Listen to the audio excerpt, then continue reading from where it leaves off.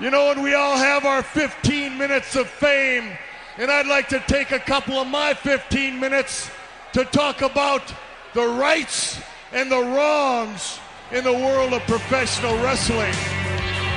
And it is for the WWE Championship. This match is for the ECW World Heavyweight Championship. The World Heavyweight Championship. The match and new NWA Heavyweight Champion.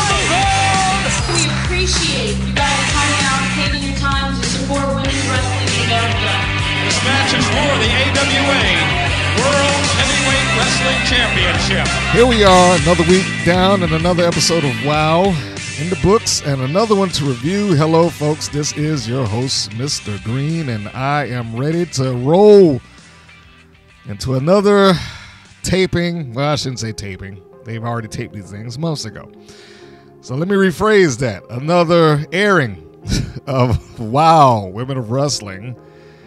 And it's going to occupy a fair chunk of the show. In fact, I'm going to try to go right on through the news just because I think there's more stuff that is WOW-oriented to talk about opposed to the things that's going on outside of it. But all the same, we still have to address whatever goings on that happen to be in the world of pro wrestling, as it relates to the women, of course. So that is what we're going to do. So we're going to start off here and go into the news, views, and updates. And I guess we should begin with Stephanie Vaquer, allegedly or reportedly, has signed with the WWE, despite the fact that she was just in, what was that, the Forbidden Door pay-per-view with Mercedes Moné, and she chose to go with WWE. Good on her. You know, nothing against necessarily AEW, but it's probably going to be a better thing for her overall in the long run if she had a choice between the two of them, because I have lost all hope or faith that AEW can properly run their women's division, much less a lot of the stuff that's in there. If you aren't part of the 5 or 6 people at the top of the cards, how you're used is going to be a coin tossed.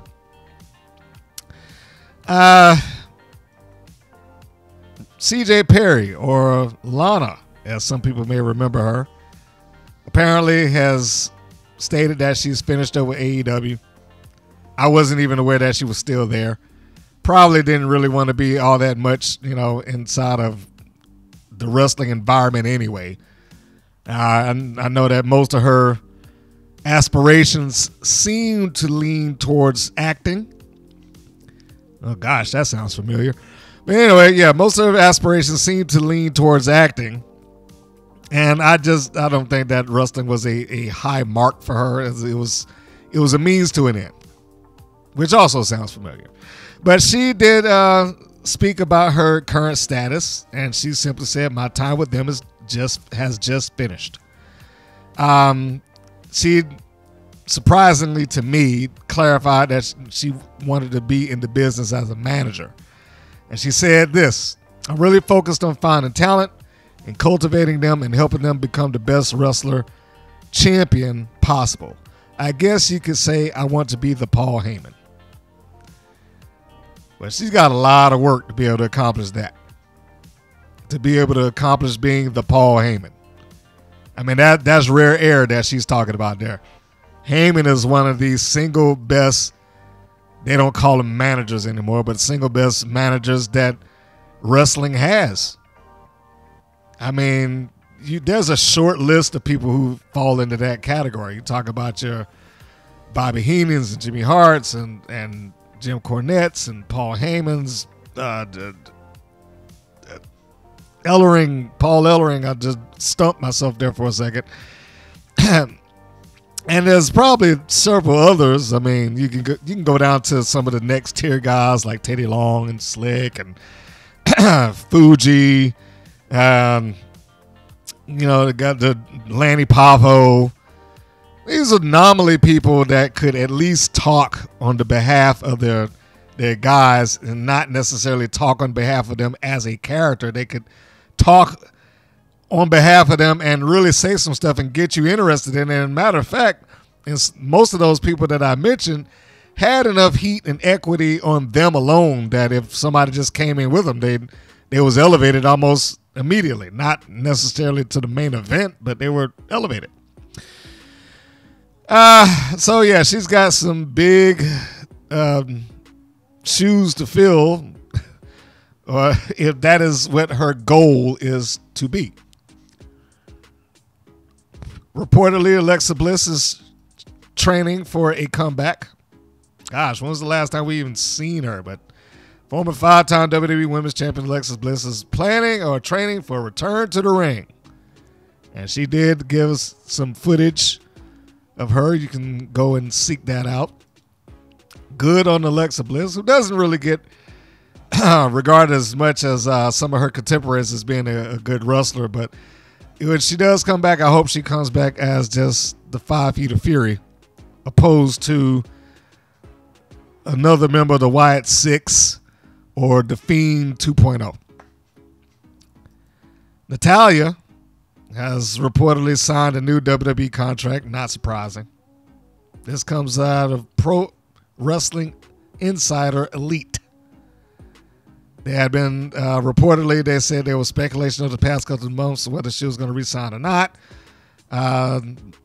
Both parties were in talks, but a decision ultimately had not been made. Apparently, that is no longer the case, as they are now reporting her resigning. I'm sure if that is true, it will be verified in short order. Like I said, I don't think that's any big surprise that she would go back. I was hoping that she would take, a little time out of WWE, maybe see some other places, participate in some other places. But even if she's in WWE at the moment, I would think, or I would again hope, they might lend her out. WWE seems a bit more flexible about that now. So I know I said it in one of the other podcasts, but her in WWE is probably not going to go all that far. She's been there for how long? Almost a solid 20 years straight. It's not like she was fired and came back or quit and went around the world and came back. She's been there since 2007.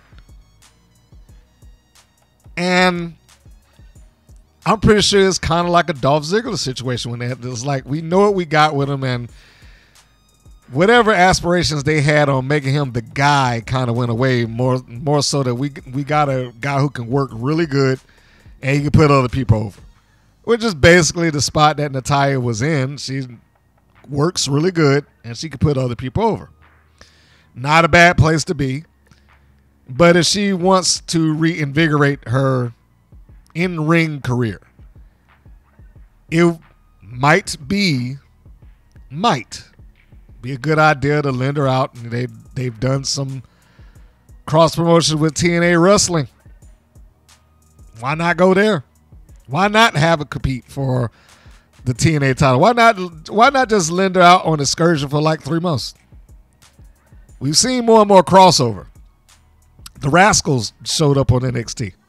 They had a Rascals reunion, a team that had worked in TNA. Never stepped foot in WWE, but they're chanting for the Rascals in NXT's arena. Dempsey made his appearance in TNA.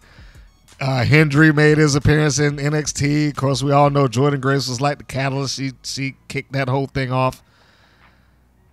But yeah, I would not be surprised or shocked if they decided to let her go. In fact, I would be rooting for it. And as a sidebar, how good is it for them to be doing work with TNA right now?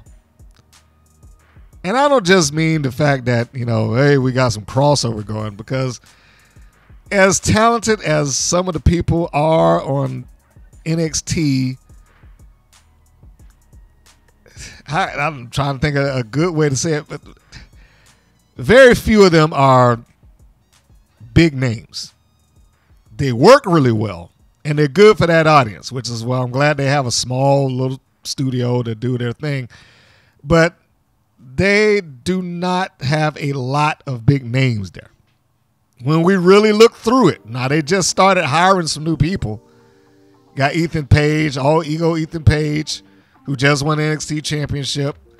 You had the former Brian Pillman Jr., I think he's Lexus King now, who, hadn't really made a name for himself, quite honestly. His name is built off his father, but he can get there. And I forget who he was as the Perfect 10. He just came back. I'm sure his name will pop back in my head. Sean Spears. So you have those three, but by and large, Andre Chase, Axon, Brooks Jensen, Channing Lorenzo, Charlie Dempsey, Dante Chen, Deion Lennox, Duke Hudson, Eddie Thorpe. These are the names that exist on there. Adriana Grace, Adriana Rizzo, Cora Jade, Fallon Henley, Gigi Dolan, JC Jane, Jakira Jackson. As talented as a lot of them are, they haven't gotten to the point where they're names yet. Comparatively speaking, look at the people who are on TNA's roster. And I know that is probably a hard thing, and I'm way out of women's wrestling right now. But I know it's kind of a hard thing to look at them and even think that they would have more names on their roster than any WWE brand. But just listen to the Moose, who's been on the Indies forever and been part of Ring of Honor. Jordan Grace, who's been on their TV and has probably become a bigger name now than before. Mustafa Ali just popped back in there. Eddie Edwards and Brian Myers both been in WWE and various other locations. Ash by Elegance, we know her from WWE also. And they got people who were big names as indie stars. And in TNA's past, your Frankie Kazarians, your Havocs, your Giselle Shaws, Alexander Hammerstone, the Hardys that just popped back in there, Jonathan Gresham's former Ring of Honor champion, Joe Hendry. And this is just the people that I'm seeing, just running down the list. Matt Cardona, Speedball Mike Bailey, PCO, the Rhino. They easily have more stars at this time than NXT. And as that is, it works out better for both of them. NXT can go back and forth with some of their talent, build up their brand. Pretty much the same thing that Triple H did, except for they're not hiring people. They're just kind of doing an exchange. And TNA gets more exposure.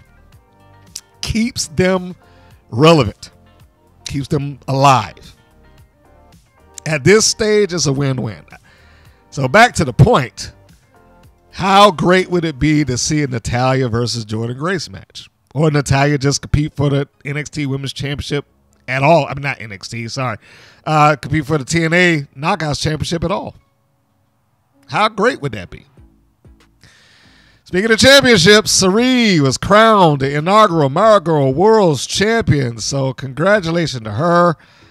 That happened apparently after a 25-minute match, and it ended due to ref stoppage. And she is now the new. There's only been one, and she's it. So yeah, Saree is now the first Marigold champion. It was reported that Io Sky participated in the Summer of Destiny event. And she was a winner in that. This is another case of them lending people out. I got to say this about Triple H and whoever else has made that decision. one of the big things that wrestling has always kind of had working against them is that, hey, how are you calling people independent contractors when you control everything they do and you won't let them go anywhere else? Well, they're slowly taking bit by bit some of that off of the table. I'm proud of it. I mean, it is an exciting thing to see when you get these kind of little crossovers. I know they don't need to do it all the time, but it's cool. I enjoy it. As I just talked about Marigold and Sari, I just want to sidebar for a second before I go off into the WoW news, not the review, but the WoW news. And I just have to say this because I watched it not all that long ago. It was a Stardom championship match with the aforementioned Sari taking on Mayu Iwatani. I hope I'm pronouncing the names right. And my gosh, that was a match. That was a match. You didn't have to understand a single word of Japanese to follow that match. That is everything that I've been saying, that WoW needs that every once in a while. They need that every once in a while, that match that can go a little longer so they can tell the story. And these two ladies told a story. It was,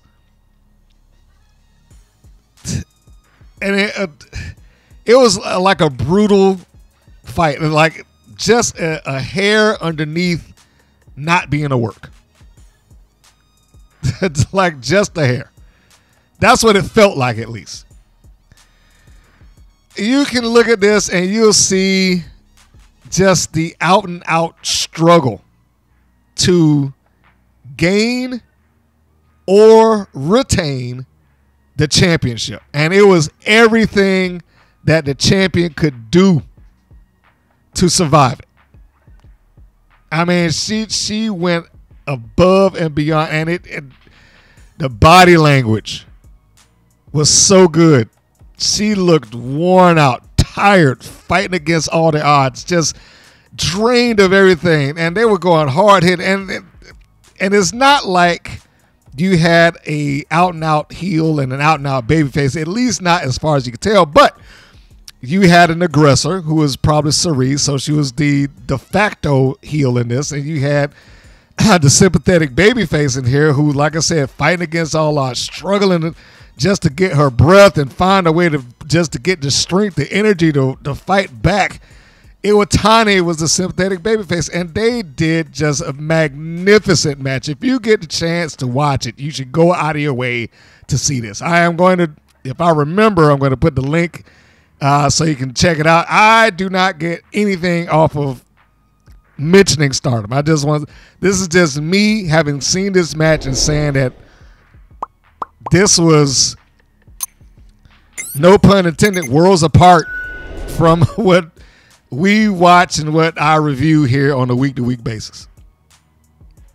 Not that there aren't people in that promotion, while I'm speaking of, that can't perform it, but it's an apples and oranges comparison. In other words, let me not mumble. It is not an apples to apples comparison to look at one and then say, well, they should do the same thing. Stardom is a bigger promotion. Stardom performs in larger locations. Stardom, I don't know what their television situation is, but when we're looking at it in pay-per-view terms and we're looking at it on streaming and YouTube and whatnot, they can deliver. They're not restrained by the same time that WoW does. So I understand, but I would still suggest that they watch this in some regards just to take a few hints. Just a few. This is only a suggestion. Okay. So I just, now that I've gone through that and given my little dissertation on how good the Stardom match was, And please, if I don't have the link up there, or in the description, somebody just shoot me a message. Say, hey, what about that match? Because otherwise I might forget. Going over into the WoW news. I had just gotten a press release. So I think it is important to go through and read this release, and then we'll go into review in and of itself.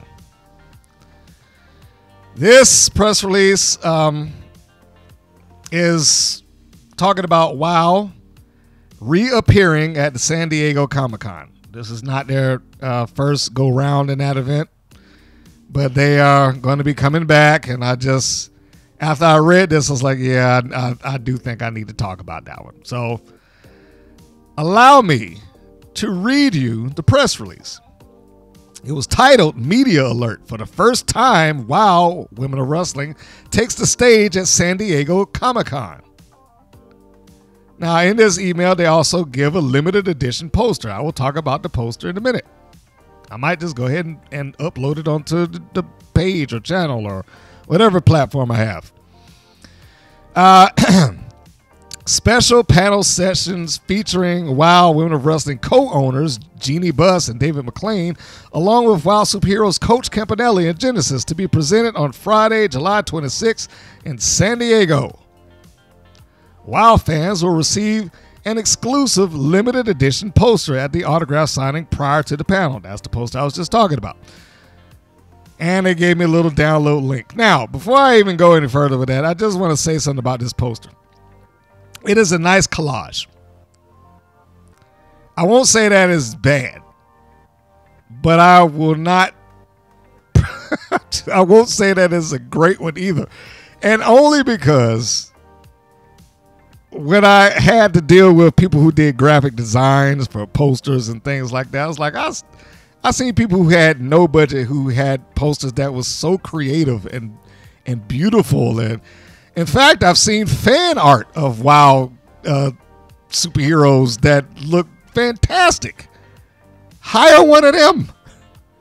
This just looks like we took every PNG file that we had and just put it over top of a rainbow background and slapped WoW on top of it. And we put Jeannie Buss in the middle and made sure that she was at least twice the size of everybody else there. And that was my first sign to what I'm probably going to say later on as I read this. And before I even go, that was my first thought when I looked at this post. I was like, why is Jeannie Buss in the middle of this? Because she's a larger figure in this, so it's damn near the first thing that your eyes will be drawn to no matter what. She's bigger than everybody else and she's wearing white. Whereas everybody else has got like dark colors and stuff like that. So yeah, it's very easy to lock in on her. I was like, but why is she on this poster? She didn't participate on the show. She's not a personality on the show. She doesn't show up on it. All they do is just bring her up and she's in the credits. So why is she on this poster? But maybe that's just me. Maybe that's just me. So let's read this, shall we? Oh, yeah, by the way, Zantara, this one's for you. That ain't PepsiCo. So if anybody's going to sue me over that one, that's going to be Anheuser-Busch. I just had to share that with you since you time marked my PepsiCo comments. Or Pepsi comments or whatever. Sierra Mist Breeze. I could barely remember it. All right, so here we go. Let's read it. For the very first time, WoW Women of Wrestling, the premier all-female sports entertainment property, will present a special panel at this year's San Diego Comic-Con. WoW Women of Wrestling, bringing WoW superheroes to life on Friday, July 26th from 5:30 p.m. to 6:30 p.m. in Room 6DE at the San Diego Comic-Con Convention Center. Join co-owners Jeannie Buss and David McLean along with WoW superheroes Coach Campanelli and Genesis as they discuss the importance of the rise of the female representation in professional sports, the influence of comics on pro wrestling, and a preview of Season 3 of WoW Women of Wrestling. Ahead of the panel, David McLean, Coach Campanelli, and Genesis will participate in an autograph signing from 12:30 p.m. to 1:15 p.m. in the San Diego Comic-Con Center Room 33C, where fans will get an exclusive limited edition WOW poster as part of the signing. About Women of Wrestling. WOW Women of Wrestling is the premiere. They are going to beat that into the ground. Whew. Okay, let me continue. WOW Women of Wrestling is the premier all-female sports entertainment property co-owned and co-founded by the trailblazing sports executive Jeannie Buss and David McLean, who is the founder of the original Glow Gorgeous Ladies of Wrestling, led by the larger-than-life WOW superheroes and their in-ring rivalries. WOW is an action-packed saga that plays out at high-energy live events and in weekly syndication across the U.S. As the only all-female wrestling organization with a global footprint, WOW showcases supreme athleticism, dramatic and inspiring stories, and is centered 24/7 around empowering and uplifting women and fans around the world. The series is distributed by Paramount Global Content Distribution. About the panelists. Yes, this is long. Just stick with me. Jeannie Buss, controlling owner and president of the Los Angeles Lakers. Jeannie Buss has been named by ESPN as quite possibly the most powerful woman in all of sports. As a child, comic book characters such as Wonder Woman and Supergirl captivated Jeannie. Today, she is intent on empowering women and engaging fans by introducing them to the world of WOW, a place where women are the stars and fight their own battles. For Jeannie, WOW represents a whole new universe of modern-day real-life superheroes. David McLean. David McLean is no stranger to the wrestling world, having grown up in it since he was 16. While most thought that wrestling should and would remain a boys' club, David had a vision that women could be the stars of the ring. David's passion led him to create the very first all-women's wrestling TV program, Glow, Gorgeous Ladies of Wrestling. Today, with its partners, Jeannie Buss, Paramount Global Content Distribution, and amazing WOW superheroes, David continues to build the new future of women's wrestling. Blah, blah, blah, blah, blah. All right. Good grief. Two more. Hailing from this is Coach Campanelli. Hailing from San Francisco, Coach Campanelli excelled at every sport she attempted. Softball, soccer, tennis, golf, pickleball, bocce ball, cheese rolling, underwater hockey, you name it. Coach Campanelli played it and probably was the captain of the team. After mastering every sport, she decided to bring her coaching abilities to WOW to teach them how to become true champions. Since arriving at WOW, Coach Campanelli has inserted her wisdom and coaching acumen, whether it was requested or not. With her red, white, and green tracksuit freshly pressed, laces tight snugged, and the whistle properly polished, Coach Campanelli brings her unsolicited coaching tips to WOW with the purpose to win, because that's what Coach Campanelli does. I will comment on all these in a moment. Last, Genesis.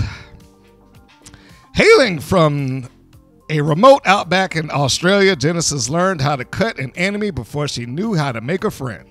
She was often alone, left to fend for herself with nothing but the dusty red dirt and lonely wind for company. Just as she started to make friends with other children, she was shipped off to boarding school, further isolating her from any love or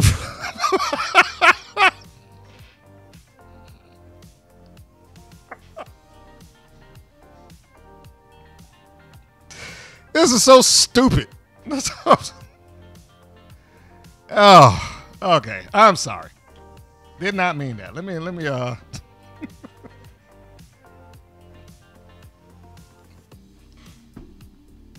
Okay. I had to take a little swig there. The other children.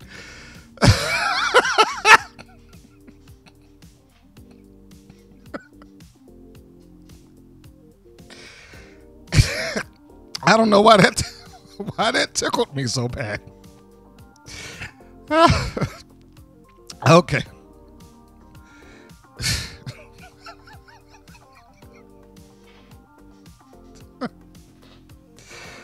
All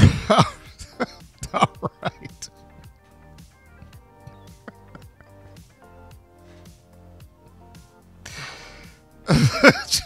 Where did I even leave sleeve off. Okay.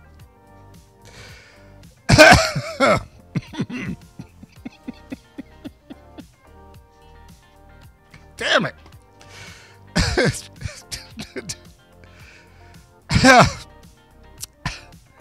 Just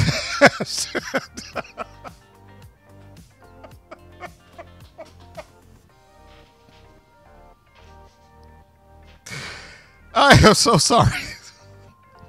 I don't know what happened right there. Shit. Okay.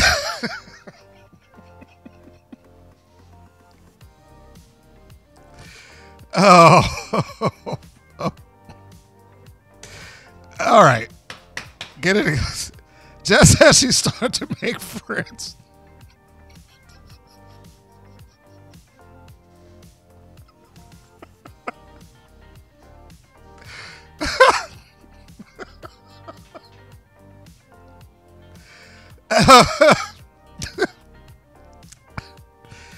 Just as she started to make friends with other children, she was shipped off to boarding school, further isolating her from any love or friendship. To pass the time, Genesis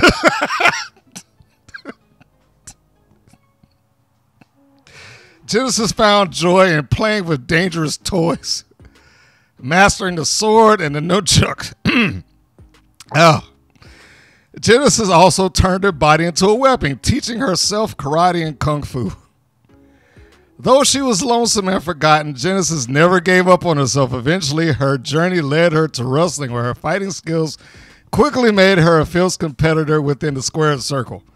After finding success as part of the brutal faction of Exile, Genesis fought her way to the top of the group's pecking order.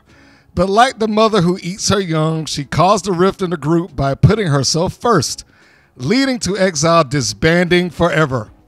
Now a feared singles competitor, Genesis no longer seeks family or belonging. Instead, she seeks vengeance for her suffering and a prize that can never betray her. To prove that the years of isolation and training had meaning by putting her body to the test and winning the WoW World Championship. I am so sorry. I don't know why that made me laugh like that. I don't know what tickled. Other than I was like, her talking about friends with other children. I don't know why that just tickled me. Shipped off to boarding school. Now all of that could be legitimate. I don't know. I don't know what that young lady's background is, but it just sounded so absurd reading it. Okay, so get myself together. The good. Bully for them that they got a panel at San Diego Comic-Con. That is a plus. Because I've seen this strategy done multiple times. Not with WoW. Here. With the wrestling promotions here. They all do the same thing. There's a large San Diego Comic-Con is the big one on the West Coast. On this end, in this region, the big one is Dragon Con. And every year Dragon Con has a wrestling event. Why? You're filling out the hours. You're providing stuff for the panel, not the panelists, but for the attendees to do. And there are people that show up and watch the matches who don't know who any of them are. They're just watching it because they're there. A lot of the people that attend Comic-Cons across the country travel in, especially the big ones, travel into them. I know that because I've covered I used to cover Dragon Con for like 4 years straight. and you get to meet a lot of people while you're out there. I mean, there's tons, thousands of feel like just walking through, just all tight and pressed up against each other.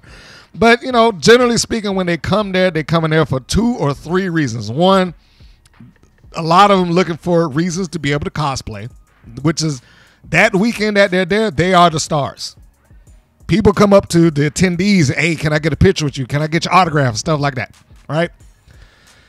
Two, they're coming in so they can get autographs and merchandise, things that are generally pretty rare. You can't find them as easily as you might have at some point. Internet might have changed that a bit, but still is nice to go and see the people that you're getting it from. And of course, lastly, to attend and interact, mingle with, or otherwise talk to some of the stars. That includes the Q&As, that includes the signing areas and things like that. Every Comic-Con I've ever seen or gone to, and Dragon Con isn't the only one, I've traveled for a couple of those, there's always a wrestler's row. At least here. There's always been a wrestler's row. That's is what I call it, because they always stick them in the same location and just line them up table by table, and they sit there and they sign the autographs and so on and so forth.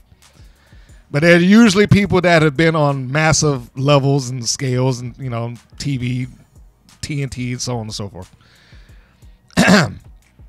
So that's a lot of the reasons. I'm sure there's others, but that's a lot of reasons. The major ones that I have perceived as why people go to that. The reason why I say this is a good thing for them is because it's a captive audience. People out of there are going to come just out of curiosity, whether they know what WoW is or not. I'm sure there are going to be people that know exactly what WoW is, but some, and I would say quite possibly a good majority of, are going to just see it because it's there. It's not a bad thing. Like I said, this is the strategy that other promoters that I have seen used. It's just a means to try to promote to that audience. Which then goes back to the other thing. Now, you got some people that are coming in, they're going to see it, and they're going to leave. So they may go back home and start watching it. But then you also have your locals. Your locals are going to be there, and they're going to feed in. Well, I shouldn't say they're going to feed into WoW. WoW is theoretically should be feeding into them. Having them show up, seeing the banners, seeing hers, having the Q&As and so on and so forth should be a means to help facilitate WoW getting more exposure and attention and so on and so forth. Now, they never do that in wrestling conventions. They do it at Comic-Con. It's nice, but I would like them to do some wrestling stuff, but it's almost like WoW goes out of his way not to be associated with wrestling, other than the fact that they have a wrestling ring and people wrestle. Go figure. But like I said, the poster, I thought they could have did a better job on. You be the judge of that when you see it. I didn't think Jeannie Buss needed to be front and center of that poster for no apparent reason. And then this whole thing here. Jeannie Buss as a child related to comic book characters is Wonder Woman and Supergirl. You mean like the two most known superhero women in the world that whether you read a comic book or not, you know who they are? That's the same thing I say about when wrestlers go to TV studios and get interviews. And the interview, you can always tell the interviewee if they knew wrestling or not. The ones that know it will bring up just arbitrary stuff. You remember that time when this happened and blah, blah, blah, blah, blah, right? The ones that don't, that are just getting the scoop or the story or whatever the case may be, usually will do one of two things all the time. One, they'll want to participate, play with, chop me, slam me. How do you do this? They want to interact with the wrestlers one way or the other.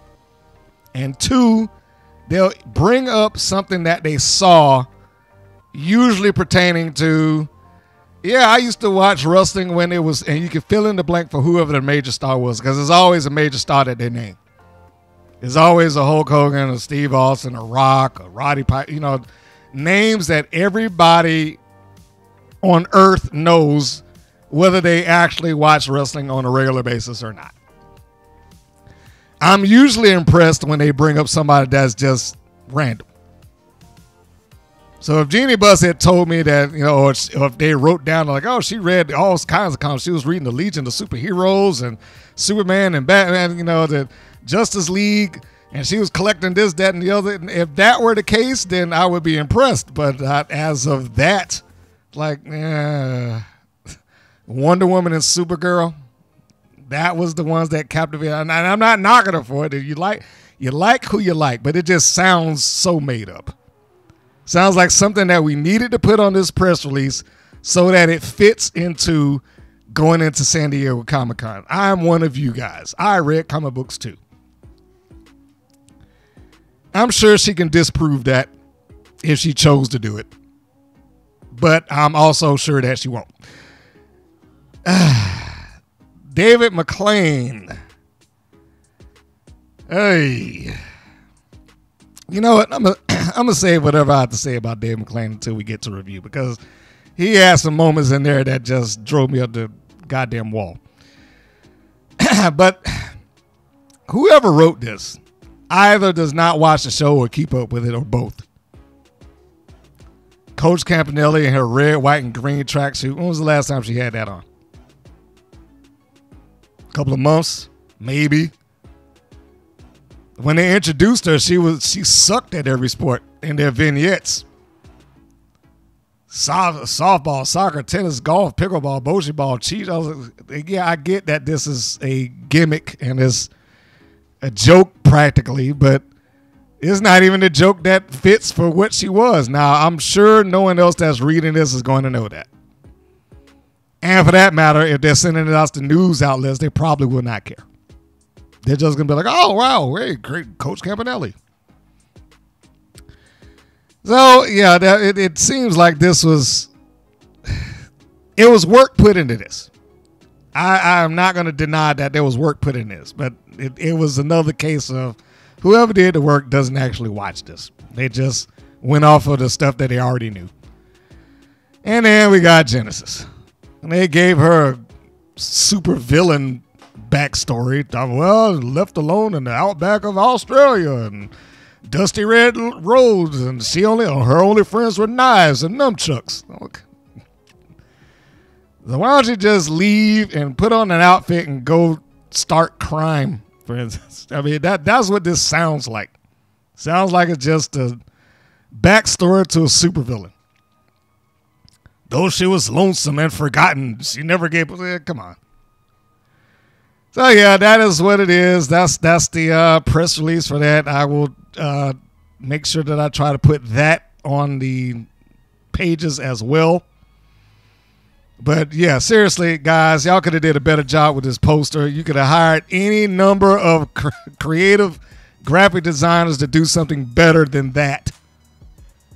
But, you know, what can I say? I mean, I could have did this poster. Seriously, I could have legitimately done this poster. And I'm no graphic design artist. Just give me the PNG files for all the wrestlers that WoW has, and let me put it on the backdrop on Photoshop, and I'm done. This was lazy.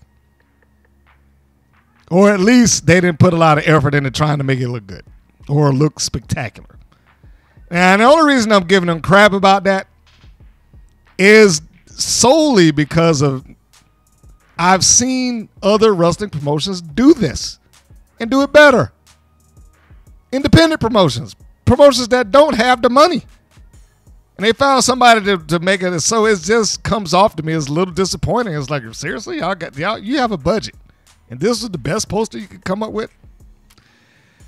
And you know, if they print them out and people sign them, then that's great. But you know, okay. All right, so moving on. One other thing to talk about before we go any further. Oh, you know, I forgot to mention the news. Kelsey Heather, you remember her, don't you? The former Randy Rara is now the new Shine Nova champion. Congratulations to her. I'm sure that title will fit nicely on her resume, more so than others. Every so often, I will jump on the WoW's social media and see what people are saying about the shows, which is how I came to the conclusion that WoW as a promotion, if I want to call it that, probably should not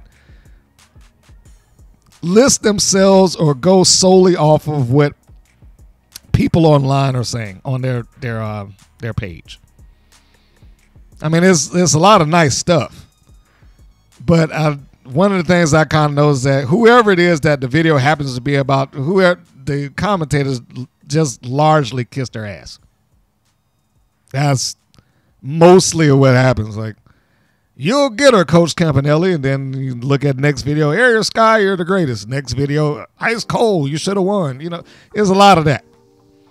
Which is why I said, you know, some of that, yes, I'm sure it's legitimate. I'm sure they feel that way, but it can also give you a false read on how good or bad your product is. If you're just going off of, well, they said it's good, so this is all great.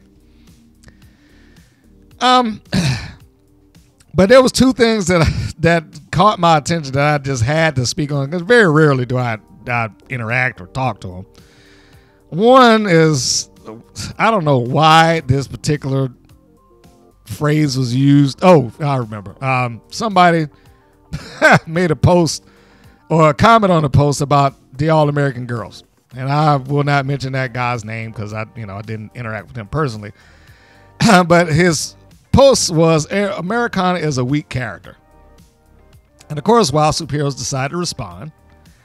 And there's like, she's got more gumption than most. I was like, who is writing this? Some 80-year-old panhandler looking for gold? What gumption? What did you... Who is handling their social media of all the terms? I mean, I don't know why that just stuck out to me. Gumption. That's the best defense that you have for Americana, is that she has gumption. Gumption. That's just this weird word. That was it. Not she has guts. She's getting better every day. She's got gumption. And in fairness, his response was simply, please. And I had to give him a little laugh emoji for that, because I thought I did think that was funny. I did respond to him and like, hey, look, I get it. She's got some growing to do. And unfortunately, it's not her fault that she's in the position that she's in, because I'm pretty sure somebody there's probably telling her, you're doing just fine, kid. There's no need for you to try to get better or go anyplace else. You're doing great. And the one that I really had to say something about, I didn't say much, but I had to say something. Somebody did another post, and I guess it would be considered somewhat negatively. His comment was, and again, I will not mention his name, does anyone watch this show? That was his simple comment. And the response that whomever it is that's on their social media gave was, we're the third most watched wrestling show on TV. And I, not trying to be mean, I had to say, you're the seventh. And now I'm going to explain that. And by the way, if you, the post about gumption is on the All-American Girls post on Facebook, and on WoW Superheroes post of the All-American Girls for July 4th. The other one is the Area Sky responding to Coach Campanelli. So if you want to see it, you can go ahead and see it. But yeah, we're the third most watched wrestling show on TV. So now, there are qualifiers to that statement. First off, it's not true. And I hate to put it that bluntly, but it's not true. It's WoW is not the third most watched wrestling program on TV. That is, I don't even know why that came out of his mouth or whoever's mouth. WoW, at best, and I don't have the stats in front of me, but at best would be the seventh most watched wrestling program on TV. Because they didn't, keep in mind, they didn't say brand. They said watch wrestling show. So that is going to place you in line of Raw, SmackDown, and NXT. Then following that, that's going to place you in line of Dynamite, Collision, Rampage. Those are 6 different shows by the major players. Now, Collision. Did I say Collision? Yeah, okay. I think I said Raw again, but Dynamite, Rampage, Collision. Collision is questionable because they don't get high ratings just in general. But they do nominally speaking, about the same level as WoW. When I was looking at the the emails, the stats, and the ratings, the viewership data, WoW basically hovered right around where TNA wrestling was. And again, now there's qualifiers on that. There's qualifiers on them being the most, I'm not even going to say the third most watched. There's qualifiers on them being the seventh. They have more outlets than TNA. I mentioned it earlier. I said something wasn't an apples to apples comparison. This isn't an apples to apples comparison.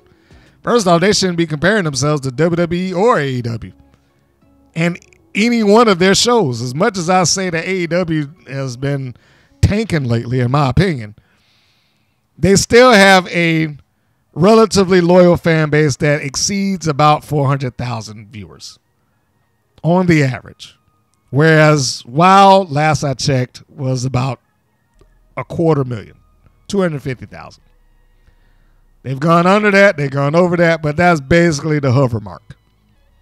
Last I checked. So unless, if WoW management is getting the data and they're seeing anything, and that if that's the bar that they're trying to go for, then hey, bravo to them. But no, let's not play with words. Let's not try to paint the picture to be we're third most. I mean, yes, would be sufficient. Yes, people watch the show. Give us a chance. Watch it. I invite you to watch too. See, phrase it. Get somebody that will phrase those things appropriately, where it's not something debatable. It's the same thing I said about when they make comments on the show. It's like don't use things that are easily disputable. And that's an easily disputable thing. It's like we don't want to be associated with wrestling up until we need to be associated with wrestling. It's kind of like the same thing that they did a couple of years ago when they didn't have any TV and they were trying to get buzz. They went to WrestleCade. Probably ain't thought about WrestleCade since then because that's not an audience that they generally aim for. So, no. The end result of all that is no. This is not the third most watched wrestling brand, and I really doubt that they're the seventh, quite honestly, especially at this point with TNA's picking up steam. I mean, because we don't have the data on all their viewerships. I know their Vice viewerships are crap. I know some people watch it because somebody did say, yeah, I'll look at it at midnight on Vice. But yeah, look, Vice, the airings on there was like awful. And that was a year ago. I don't know what it's doing now, but first off, it's coming on late in the night. Secondly, the last time that I saw the ratings for any airing of WoW, I'm talking about months worth of data before they cut off. And that's another thing. WrestleNomics doesn't even view that as an important enough thing to bother with the data. They just cut it off in general. And every other place, it looks like it's a task to try to find it. But the data for them on Vice at its highest, I saw was like 5,000 viewers. 5,000 viewers across the country. That was what the data was looking at. That ain't good. Even in a midnight spot, that's not good. They should have they should have probably been on earlier or something like that. Or maybe, just maybe, here's a crazy idea. Maybe if they advertised it every once in a while, somebody might tune into it. Maybe if they put a lower third on the show that says watch WoW on these locations. Check his local listings for syndication. Go on Vice. It maybe if they put a little 30-second spot in the program that said that. But what do I know? So that seems to be most of what's going on. Oh, and I forget that they're getting ready to do new tapings. WoW is getting ready to begin their next set of tapings. So for those of you who are near, in, and around or willing to travel to Glendale, California, which apparently is about 25, 30 minutes, depending on traffic from what I understand, between Los Angeles to Glendale, you too can go and get tickets and watch the tapings of WoW in their new location at the, what did I have down here? East End Studios. So they are moving from the Belasco to East End Studios, which is basically the same thing that WCW did back in the day. I got no problem with them going to a studio. I just hope that they are able to. The look has never been a problem. I'm not even going to say anything about it. I hope that they're able to make some sense of their programming. That's what I hope. I hope that they're able to do that. One thing I will also say is that I don't know if I would be buying no tickets to go to WoW after I looked them up. General admission tickets are $60. Are you kidding me?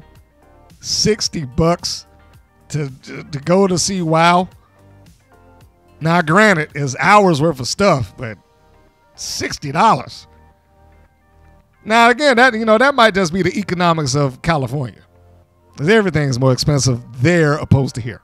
So that might just be a norm. But general admission for most wrestling shows that we would attend on this end of the world, general admission, maybe $30, like half of that. That's just paying them, and some wrestling places, depending on where the building is cheaper than that. But the last thing is their VIP package. They got it for one night only. So let me get the dates first off.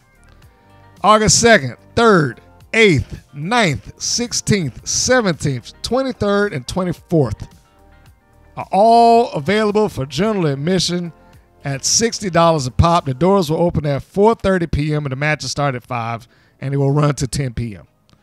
So you got 5 hours worth of matches in front of you, which means that you're going to get months worth of TV if you're doing that over and over and over again. The VIP package that they have, which is listed for one night only, that is on the last night, that's August 24th. The packages include meet and greet, autograph, and photo opportunity with WoW Superhero, on-site VIP concierge, opportunity to walk down the WoW entrance aisle just like your favorite WoW superhero. Okay. Premium ringside seat within the first 5 rows, framed WoW superhero autograph, 8x10 photo, WoW drawstring bag with a WoW tee, cap, and surprise inside. No outside items can be brought in to the WoW experience. VIP early entry, doors open at 4:15, matches at 5, yada, yada, yada, yada. That costs $175. Now, lastly, I had Lord Jack. You guys remember Lord Jack? Was one of the attendees at WoW, and he was kind enough to provide some information on what was going on and how WoW was progressing, so on and so forth. In fact, I think last we had spoke, he said he was about 3 months ahead of everything that we were seeing at the moment. He gave me a rundown. He paid for VIP in one particular instance. He gave me a rundown of what he got. And I'm sure that I read that through at some point. But the end result was it didn't seem to be worth the money, at least not to him. He didn't feel like for the money that he paid, he got necessarily what he should have got. And I'm going to go back to that email just so I can read through some of that. Okay, here's part of it. It might be a relevant point to point out that I paid the rather eye-watering price of $235 for the VIP the first night and found it barely worth it. Surely there's no point in doing it more than once. Being VIP got me soda plus water plus snacks, a tote bag, a drawstring bag, a shirt, a hat, and a wrestler's promo pic. They also had a meet and greet with a couple of wrestlers, but there's no order schedule posted or anything to alert you to the fact that the wrestler was in the room for that element. I saw Keita Rush, Americana, and Jungle Girl in the meet and greet area when I went by. There were only 30 or so folk in the VIP each night. VIP are on the balcony overlooking the ring, though I was only up there for a couple of episodes and spent most of the night at ringside. So the merch area had various apparel, effectively was on their Amazon store, and headshots of some wrestlers. I lamented that they didn't have stickers as I don't wear t-shirts, and I found me a couple on the second night. Ironically, some of the wrestlers' promo pictures of girls that are no longer with the company. I specifically remember Razor of the Heavy Metal Sisters was on offer of one of the headshots. The only one that came and signed was Samantha Smart. I don't remember the Thunderclappers being there, though I may have simply not noticed. Yeah, he was responding because I was asked, do they give those things out? I was like, everybody's got Thunderclappers there, and it seems like it's the only merchandise that anybody ever gets. So I was like, do they just hand those things out? So, yeah, that was what I was figuring with that. But he was not aware of it and couldn't really comment on it. Wow. Okay, so, yeah, I did pass the news pretty fast, but I spent a lot of time on WoW just in general. But that's, part of the show. So, as I normally do, I'm going to take this moment to give myself and you a break. And when we come back, it'll be the full review of WoW Women of Wrestling episode Twin Turmoil.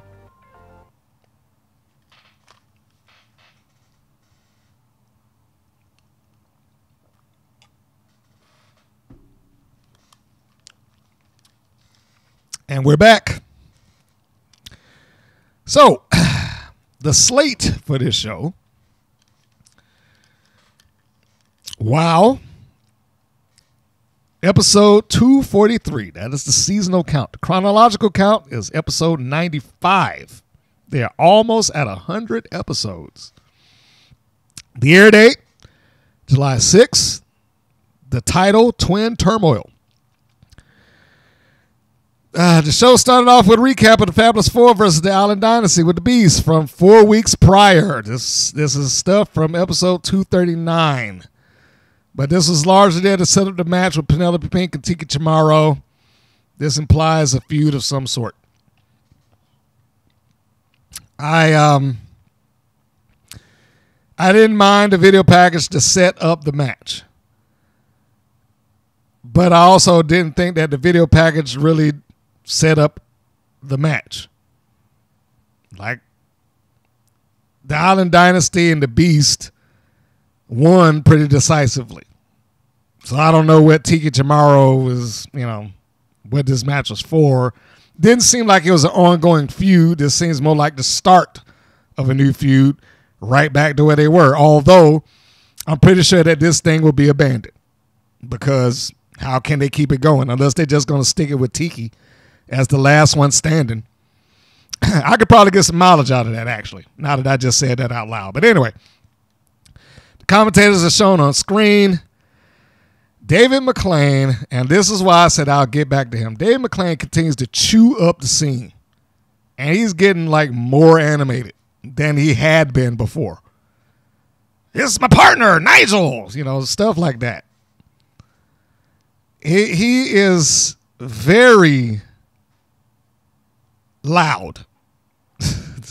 I don't mean in the literal sense, but like I said, he chews up the scene. And that's what some people term it when you get somebody in a that's acting, but they're overacting. Yeah, that. It's also not a great shot in my opinion. Not that they didn't cover it, but I know what they're trying to do. I know what whoever's running that is attempting to do. They're trying to make sure that they keep the WoW logo fully in the shot when they go to the commentator table. Now, I'm not saying that it happens specifically right then, but they do it quite a bit. They make sure, and It's like, for me, it's dead space. That's my production eye. It's a dead space shot. It's the logo back there, but anybody that's watching that show is going to know they're watching WoW. Anybody that's watching that show will see the logo in a moment. Anybody watching that show probably will see the logo when, either in the lower third or when they go back to the ring. And then there's got the big WoW neon sign behind them, or at least the virtual neon sign behind them on the board. So I don't view that as necessary for them to place the shot to where Nigel and David are in the lower. They aren't the lower third, but if we were breaking it off into fourths, they're almost like the lower half of the screen when they could be taking up the screen. But anyway, that's not a hit on that. That's a personal opinion. So the first match that we get is Penelope Pink and Tiki Charmorro. So Lana Star, Vicky Lynn, and Penelope Pink come out the ringside. I don't know why I just blanked on Pink's name. And the first thing that they do is the same goddamn thing they do every time a heel comes out there, is they cut a promo and then they turn it towards David McLane. How many times do we have to do this? How many? And it was so annoying this time. This time it was like super annoying. And I know some people are like, yeah, he made the right, but okay, let's look at some of the logic of this situation. So we get David, and we'll get into that. She kicks it off with opening promo. She starts talking to David McLane, as always. And essentially, now, Lana has grown into, I don't know if it's been written out for her, and I don't know if she's just doing it off the cuff. Lana delivers very well for who Lana Star is and her personality and her persona, how she projects and everything. Much better than I thought that she would. If you'd asked me this like a year ago, I'd be like, yeah, she'd never get it down. No, she's grown into it. Now, I don't know if she can do this on the fly. I don't know if she needs to have bullet points. I don't know if she's memorized something like, okay, this is what I'm going to say and this, that, and the other. But her delivery is good. I can at least give that. She starts talking about basically our heel former champion, Penelope Pink, in so many words, is too good for this match. I mean, that's essentially what it came down to. And I'm good with that. I like that.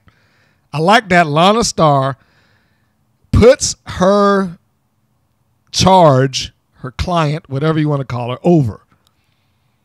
The former Wild Champion basically should not be in the ring with this person, the smallest member of the Island Dynasty and all that stuff like that. And she's holding this conversation with David, and David's like, well, she earned this match. And my notes here was how and when, because I don't remember that. When and how did she earn this match? This is the stuff that bothers me. And they just randomly mention stuff, and they're like, what, when, how? I don't remember. I don't think I saw that at all. I mean, it's not like they say whoever wins the Island Dynasty match is going to get a shot at Penelope Pink, and why would that be a thing? She's not the champion. So what is there to earn to get a shot at Penelope Pink? All due respect to Penelope Pink, she does not have anything that would be worth trying to earn to get. So I didn't understand the comment, nor did I understand him saying that she had earned it already. And in the scenario that I just gave, Tiki didn't even win the match. The Beast won. So when was this? How was this? Fortunately, that might have been the worst part of the segment. Just the interaction with David McLane. That right there might have been the worst part of the segment. And I'm pleased to say Tiki and Penelope Pink were entertaining. And I don't want to get my hopes up on Tiki. I don't want to get my hopes up on her. I don't want Tiki to break my heart. Because I could get behind the evolution of Tiki Charmorro. I can get behind her being the resident underdog that's trying to fight to get to the top of WoW, whatever the case may be. But I just have lost faith that they would be able to do anything smart with her. Although, to be completely fair, this is maybe the best presentation of Tiki Charmorro that I've seen. Both in the ring and her participation at the end of the episode.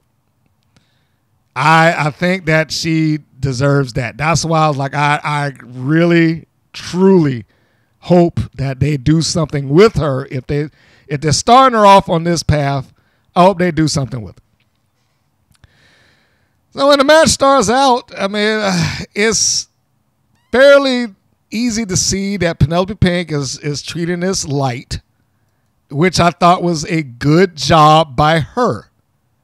Because Tiki cannot just come out beating people up when she's been on the other side of the winning spectrum, let's say, for, the bulk of her time in a while.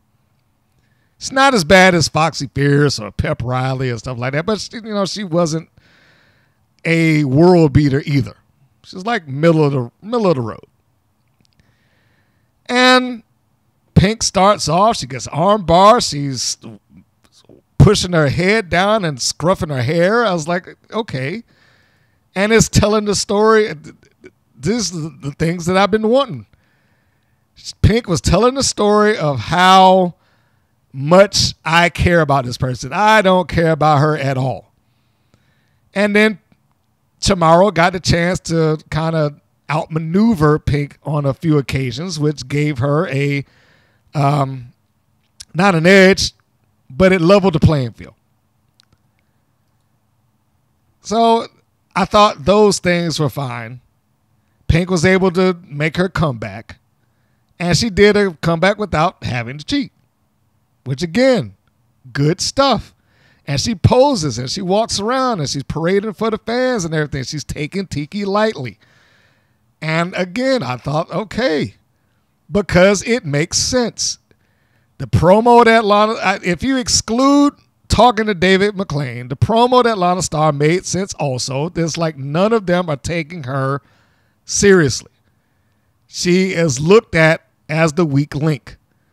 This is Tiki trying to prove differently. So we move on, and it's a very WoW-paced match. We'll just call it that, because no one really moves super fast in WoW. But it's a very WoW-paced match, and Tiki was able to get some good stuff in there. Hit a really good drop kick.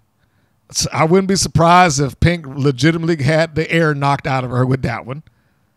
I mean, because it seemed like it had some good connection there, right in the stomach.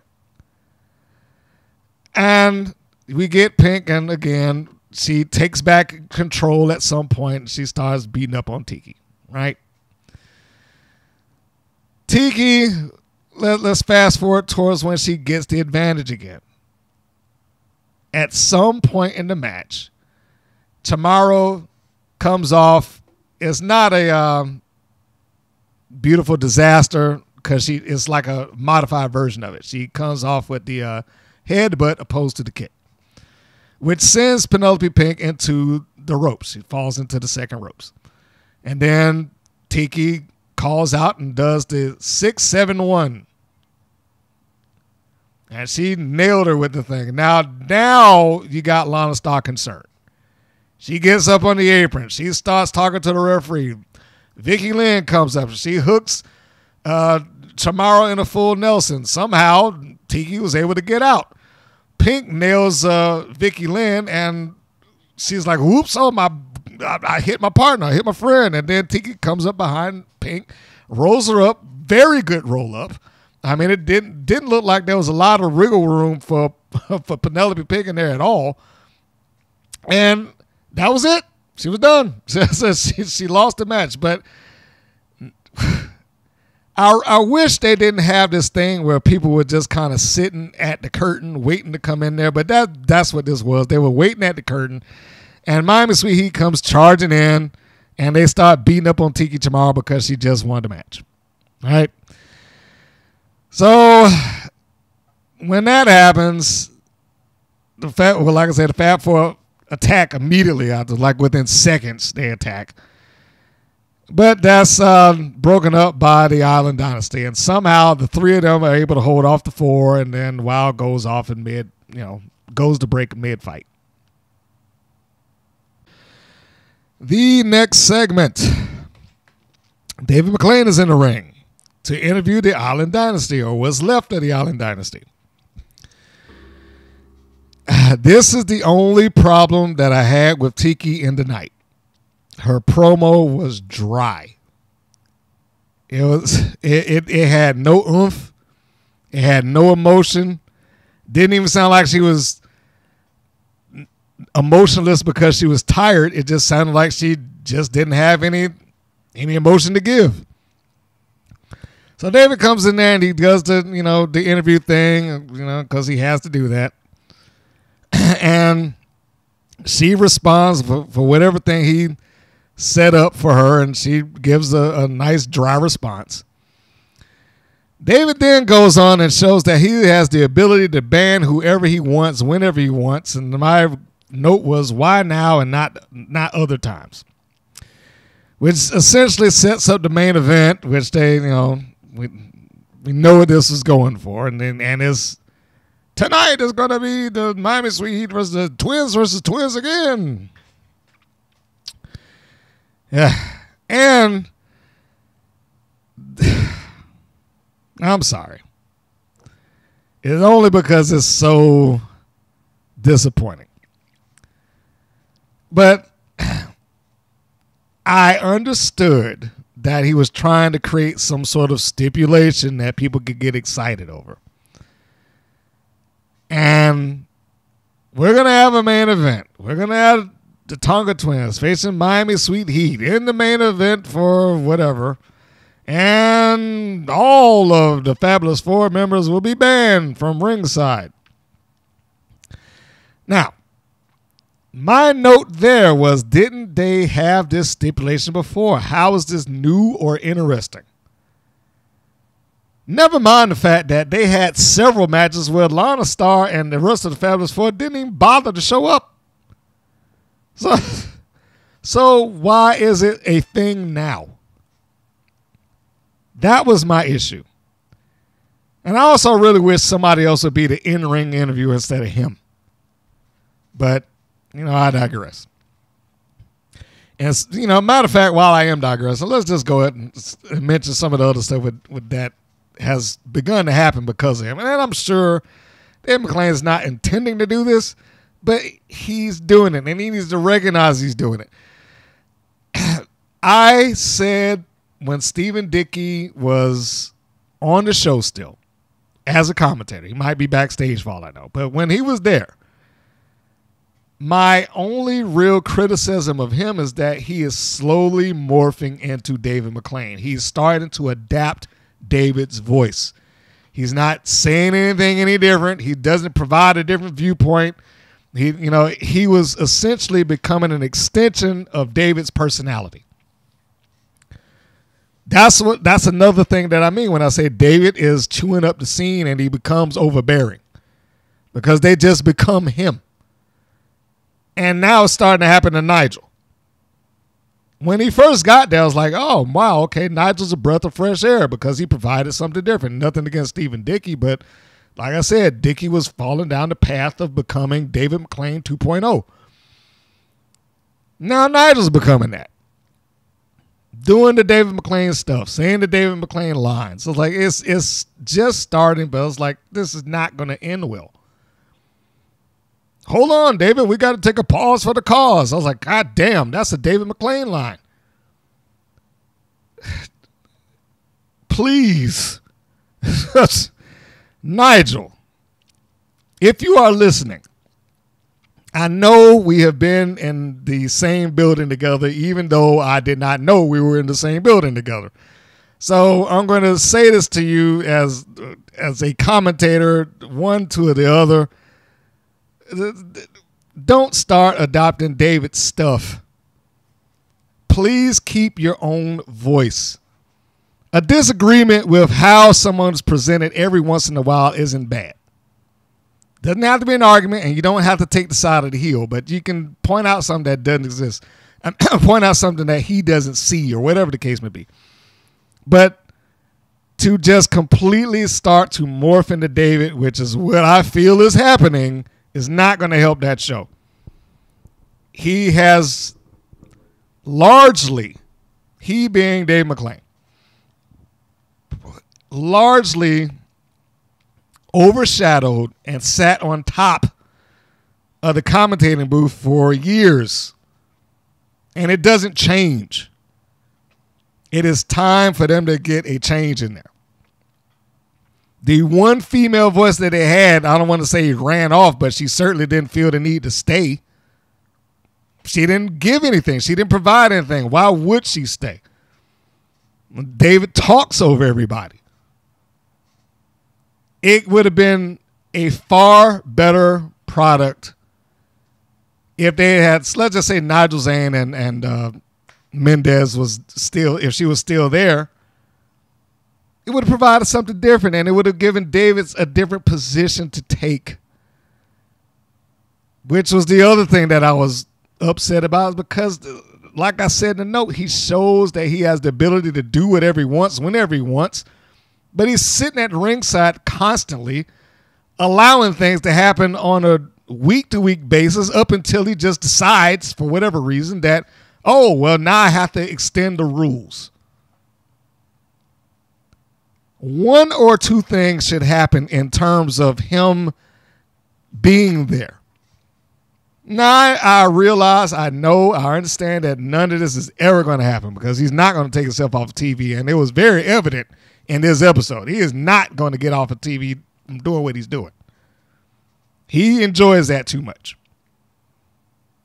It's almost like if you told me that he was financing WoW, if there was no Genie Buzz, if you said that he was financing WoW and somebody backstage is like, yeah, just put him on TV so it can make him happy, I would absolutely believe you. Because there are times when he just, I don't like using the term money mark, but there are times when he behaves like a money mark. Which is also what Jeannie Buss behaves like a money mark. Because that whole, I forgot to mention earlier, that whole panel just comes off to me like a just gigantic vanity project. If there was ever a point where I was like, I feel justified in feeling like WoW was Jeannie Buss's vanity project, this is it. You notice, and I'm roping back around to that thing, you notice when I read all of that stuff out that they were going to do, very little of that had anything to do with wrestling. It was, we're going to talk about the rise of female representation in professional sports, the influence of comics on pro wrestling, and the preview of season 3. Very little of that has anything to do with, hey, what's going on here? With the stuff that you get at other wrestling conventions, none of that. And the preview of season 3, we're going to show a couple of clips of it already. It takes it out of being a wrestling promotion and makes it just a TV show. And that's basically what WoW is, just a TV show. So, yeah, and look, if there's, getting back to the point, there's one or two things that I think that he should do, regardless of the fact that I know he's not going to do it. The first option is just to remove himself from the booth, which, again, that ain't happening. But if he did remove himself from the booth and they assigned a new commentator, probably in this case, preferably female, that can be the athlete, so to speak, that can speak on how this works and how bad that hurt. Ooh, I've been in that situation before, whatever. Like I thought Vicky Lynn was a very good heel announcer, but that's not going to happen. But the point being is another voice to work with Nigel opposed to David McClain. What that would do, taking him out of there, is that it at least give the ability for the heels to do something and not be doing it in front of the owner of the company who could do stuff at any given time or insert rules at any given time. It would increase the level of plausibility that they can get away with stuff because he would only need to show up when there's something major. You make an announcement, say, hey, look, the referees are in charge, assign a head referee. And when you have a situation that is too big for the refs and subsequently too big for the head referee, then David McClain comes out and you might get yourself a good pop. They might be happy to see when he comes in and lays down the law. Because if it only happens every so often, it'll be something that, could be looked forward to. That is the first suggestion, or the first option. The second option is this. If he doesn't want to remove himself, assign someone to be like the general manager so that he isn't the guy that's doing it. Say something along the lines of, being out here as the commentator and then as an interviewer, there is a conflict of interest. And legitimately there is. Like, seriously. What other sport does that? But the owner is going to be doing like, time to put on my commentator hat. Time to take that off, put on my general manager hat. Time to take that off, put on the interview hat. No one does that. So he can have a little moment on the show, give a minute and a half or something like that, and allot the time where he can sit in front of a camera and say,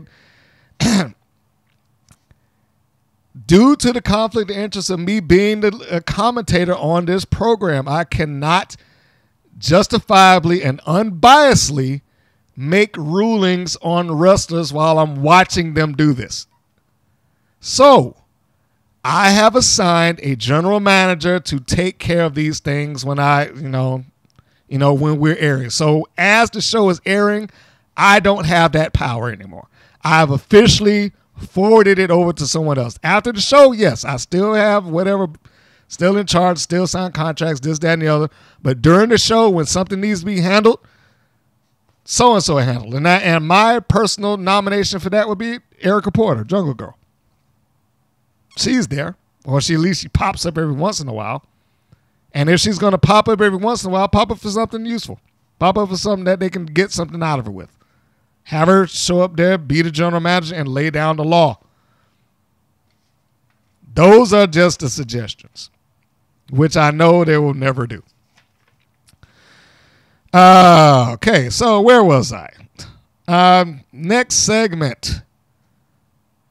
Oh, and then the other thing, the note. What was the segment for? Dave McClain in the ring for this. Like, what was the segment for? And that'll be addressed in a second also. It's like everything leads to the next thing. Next segment. And Zantara's gonna love this one because she feels like I've turned into Jay Boogie's #1 fan, which I am far from. But it's LiL J Boogie versus Ice Cold. Yeah. So let's get this over with. So LiL J Boogie. And here's a interesting thing. Like, it's on their own page on the YouTube channel, because they list J Boogie on the show, on the clip. It also pulls up like 2 other J Boogies that have nothing to do with WoW. They got J Boogie, a DJ and a music producer, and then they got J Boogie, Nigerian media personality. This is one of the things that's like, some of the names, y'all may need to think some of these like Candy Crush and Sierra Breeze, J Boogie. Like, I could just finding people that already have names. I mean, look, I know some of that's unavoidable, but like even WoW is kind of difficult. Even though they came up with it first, I got to give them credit. Even though they came up with it first, as far as I can remember, now I got to go back and look at when World of Warcraft came out. The point being is that if you Google WoW, that's probably what you're going to get. You're going to get World of Warcraft, not WoW Wrestling, unless you specify WoW Wrestling. And even then, you might still get World of Warcraft. So this match, Ice Cold versus LiL J Boogie.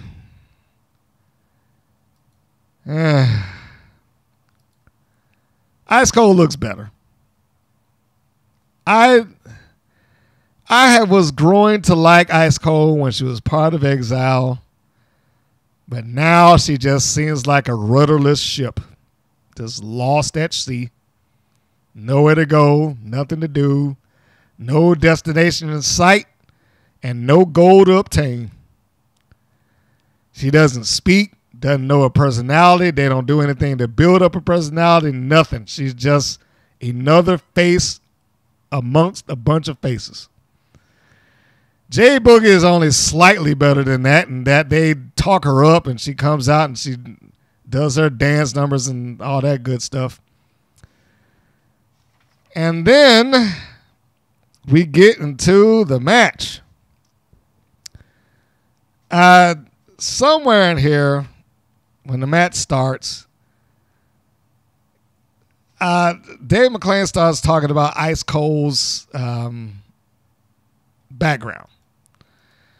And I also need to point out, there used to be like a strong tell of anybody that was trained by WoW in previous years. Oddly enough, when I said that tell in one podcast somewhere, like I never saw it again.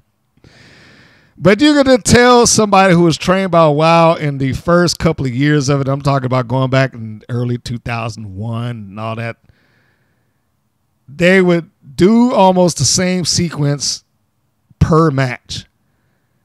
It would be tie up, headlock, crank down 3 times, stomping the foot while they do shoot off tackle. That was almost everybody. It's like they didn't know how to do another match.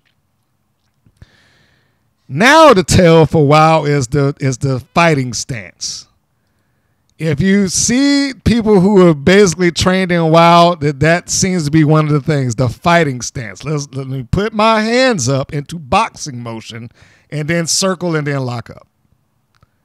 That seems to be what the new thing for them happens to be. Now, Ice Cold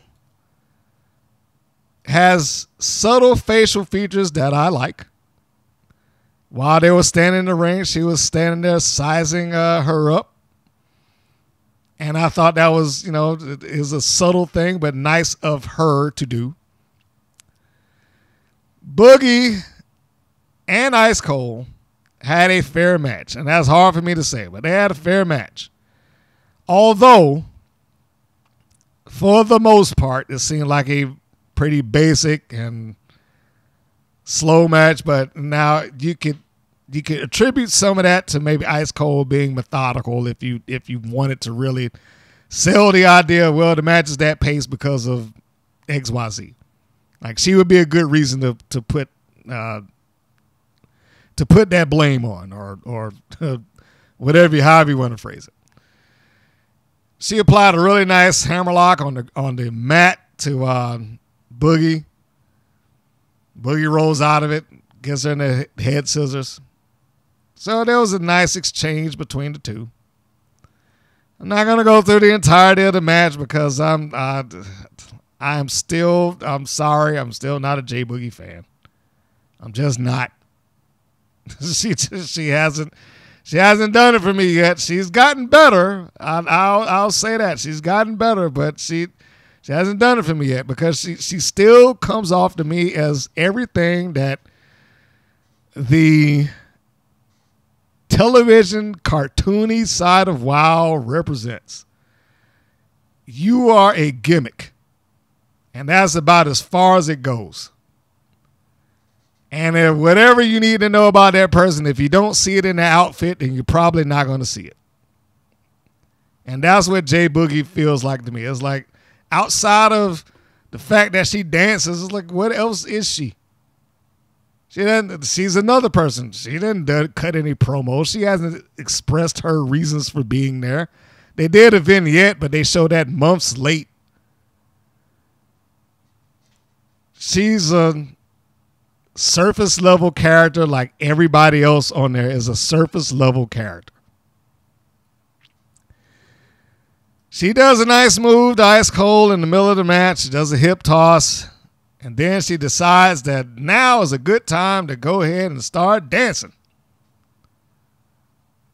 And that's probably the nicest version of a dance that she's done on the show.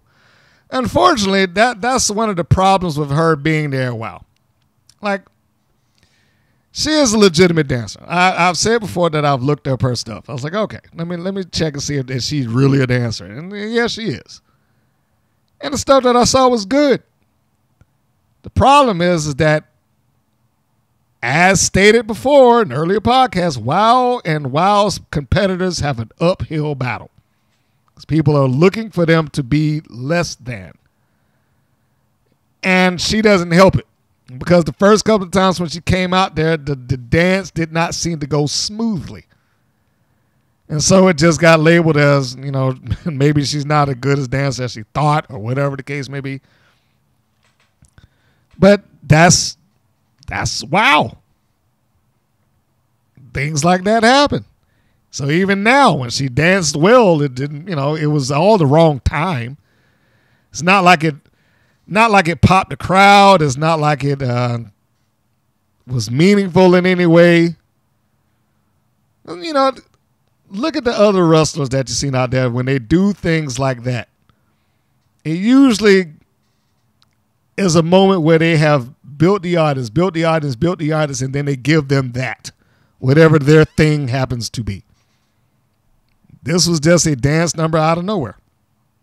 Because she did one good move, and it's like, all right, so it's time to pop lock and do all that good stuff. And then, like an idiot, I'm going to walk up to you, like I'm not paying attention. And good on Ice Cold, I don't know if that was already pre-planned, but she at least looked like she attacked with some ferocity. And I was happy with that. Although it didn't make any difference because ultimately J Boogie won. She wins with her leg lariat, which I will say, and I try to be as fair on what I see as I can. The leg lariat does look good. I am not still sold on her as a complete wrestler, but the leg lariat does look good. J Boogie does come off to me like she's their means of keeping Jeannie Buss happy. The sticky and Laker colors. I don't know if I'm reading too far into that, but, just so happens that the owner of WoW happens to have the Lakers. So make of that what you will. So J Boogie wins the match with her leg lariat. I thought that it was a fairly basic match. Neither have a personality to care about, but it was okay. Ice Cold is still being defined by being formerly in exile. Where is her promo? Where is she going to explain what she's doing and where she's going and what she's intending to do since exile is broken up or she got kicked out or she quit or whatever reasons that they have? I don't know. This seems like it was to push J Boogie. I wrote, this was to push J Boogie, ... I guess. Because I don't know. I can never tell with WoW what it is that they're trying to do. Next match, Animal Instinct, or next segment is the match, Animal Instinct versus Team Spirit. Now, I walked into this already saying I do not care about this match. You have two teams walking ahead that are absolute loser teams. And the only plus that you get out of a situation like that is that one of them has to win. And I figured between the two of them is going to be Animal Instinct. And guess who won? Animal Instinct. Now, Goldie Collins starts off with a promo. And she, much like Lana Star, whether it's written or not, whether she did it off the cuff or whether they prepped her before she walked out there, she delivered well. It's another character-driven promo. Got to include something about pups and, things like that. She passes the mic off, and then Katarina Jinx starts her dialogue as well.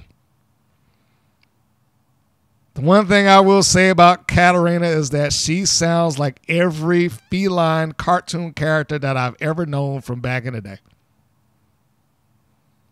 Let me put on the deepest, most feline cat voice that I can possibly do. My gosh.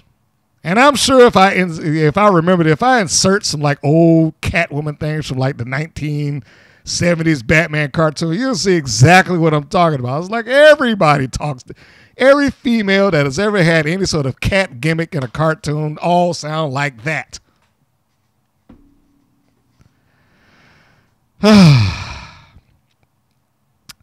They look like they're playing the part. That's pretty much what it comes down to. They still look like they're playing the part. I'm not sold on them yet. And not for nothing, I've seen a lot of comments about Hunkley's dress. It's like, why don't she change? And I just want to sidebar to say, okay, look, give her a break. They shoot this all in the week. She probably wore that thing a couple of days in a row, which on TV stretches out for months. So, it is what it is. I care a lot less about her dress than how she performs. She does the ring announcing well. I just wish she'd stop trying to incite the crowd into doing one fall. If they're going to do it, they're going to do it. You ain't got to give them a cue for it. That's how it's been in every other wrestling promotion. Why should you be different? So, Team Spirit are the opponents in this. And I was like, when did they even tag up last? And I listened to the commentators talk about these two. I was like, what are you talking about? They have some revisionist history in this episode because they was like, Zayn specifically says they've been doing well. I absolutely lost my mind. Then I was like, when? When did they do well? When did they even pair off lately? Like I just said, when did they even tag up last? How have they been doing well? Same thing with Animal Instinct. Like, well, they're doing so good in the tags. It's like, how are they doing good? They've had like 3 matches. They lost all 3. So I don't know what. It's like, what are you talking about? You're losing credibility. And they keep carrying on about everybody being impressive. Everybody's impressive. Yet another reason was like you need a different voice in there. Everybody can't be impressive. Every once in a while, you can say, you know what, so-and-so ain't no good. You need it, but you need it coming from somebody that the fans would accept hearing it from. David McClain can't get up there and say, well, Pep Riley really has a terrible win-loss record.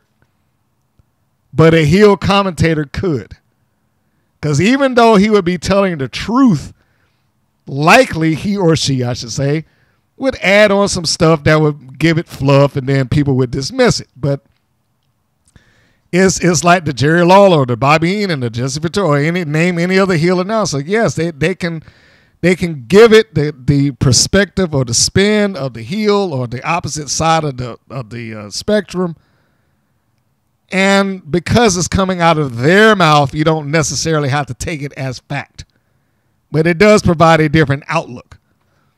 If I was sitting there and heard Zayn live in front of me, like, yeah, and Team Spirit has been doing well. My first comment be, what are you smoking and can I have some? Because if you think they've been doing well, then you clearly are on something. This team sucks.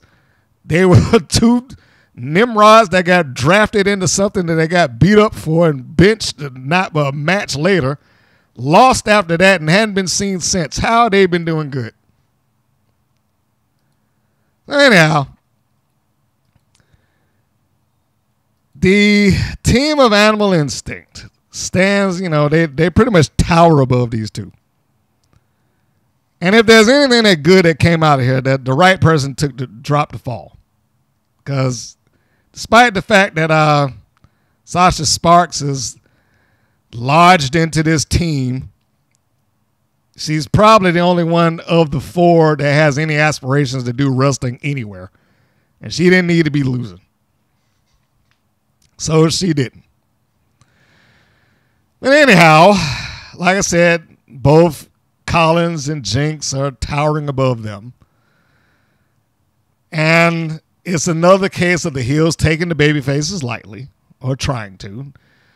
One of the things that did not necessarily work all that well in the match was the whole step-up situation that Sparks tried to do with Goldie Collins. Now, she did it, but it showed that Goldie Collins had to stand there and look while she was doing it, and with no ability to stop her whatsoever. Like, the look on his face, like, what are you doing? How are you climbing the ropes? So I wish that hadn't have been a spot there, and if it were, then it probably should have been quicker and smoother. Animal Instinct at some point takes control once Pep Riley gets into the ring. She got her little shine spot where she did a little cartwheel into the back elbow and as Nigel called it, the cheer kick basement drop kick. I wrote down, just simplify the name, just basement drop kick and cheer kick on top of it. It's just too much. So she gets that, and then, of course, Collins kicks out. There's a shove off. There's a duck underneath the clothesline, and then Pep Riley runs into Collins like she ran into a brick wall. Ultimately, this is a squash match. This match was there to get Animal Instinct over. And I would have been perfectly fine with that had this match taken place like 2 or 3 weeks ago. Instead of Animal Instinct being immediately thrown into title matches against the Mother Truckers to lose both of them before they score some kind of a win. So we have this match. It is backwards. It should have been ahead of any championship match that they got. Should have been, but it wasn't. Katarina Jinx comes in, and she's beating up on Pep Riley too. So the person that Goldie Collins and Katarina Jinx are beating up on is the same person that Goldie Collins beat up on and referenced that she had already beaten in the earlier promo. Pep Riley, again, another reason why I'm like, how is Zayn saying that, well, they've been looking impressive? How? When did Pep Riley win anything? So we have that. And the execution of the match was fine. Other than the slow climb of the ropes, I thought that, for two people who aren't wrestlers by trade, they did fine. Well, I should say 3 because I'd have to include Pep Riley in that. But I don't think anybody really was all that concerned with or cared about this particular match. It was just, a match on the show and it just filled time. It was a nice way to make Animal Instinct look good. Like I said, I wish this would have happened earlier for them. So by the time that you actually got to a point where they were challenging for the tag team championships, you might have been able to suspend your disbelief if they actually had some wins preceding that. Sparks looked good when she came back in for, the cleanup. Nice set of moves. And then they do what all, smart baby faces do. She tagged out to her loser friend. So, even though I had things under control, let's just go ahead and get the tag in so, we can finish this thing up. Collins does sell well. She has good facial expressions, sells pretty good. I can't tell with Katarina because, face paint and all that stuff.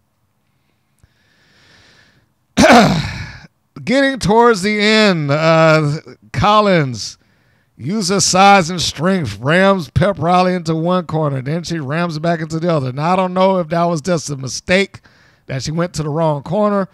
Looked good regardless of whether it was a mistake or not. She took her right out of the opposing corner right into her own. The only thing that I felt that was questionable there is, again, I don't know if it was a problem because you would think that Sparks would have tagged her friend that she got shoved into the corner with. But she didn't. It showed Collins as being superior size and strength. Katarina gets the tag in, runs across and catches a sleeping Sparks on the outside, knocks her off. They then perform a tandem maneuver, which I'm going to say Collins needs to work on how she delivers that because her foot was in the way when Pep Riley came down on her ankle. If she was probably any heavier, might have broken it or at least caused a sprain of some sort. So they hit the finish, which Nigel calls pause for effect. Ha, ha, ha. And they get the match. It was a net breaker follow away combo slam or slam combo, however you want to do it. I was fine with it being a squash. The commentators made this difficult. There was no trusted voice in this commentary. As I said, they just started off with some other stuff. And that reminds me, rolling back to the previous match, McLean brought up, everyone knows Ice Cold's a Division I athlete and she powerlift and swim. It's like, when do we know that? Who is everyone? When did we get that information that this is something that she does or did?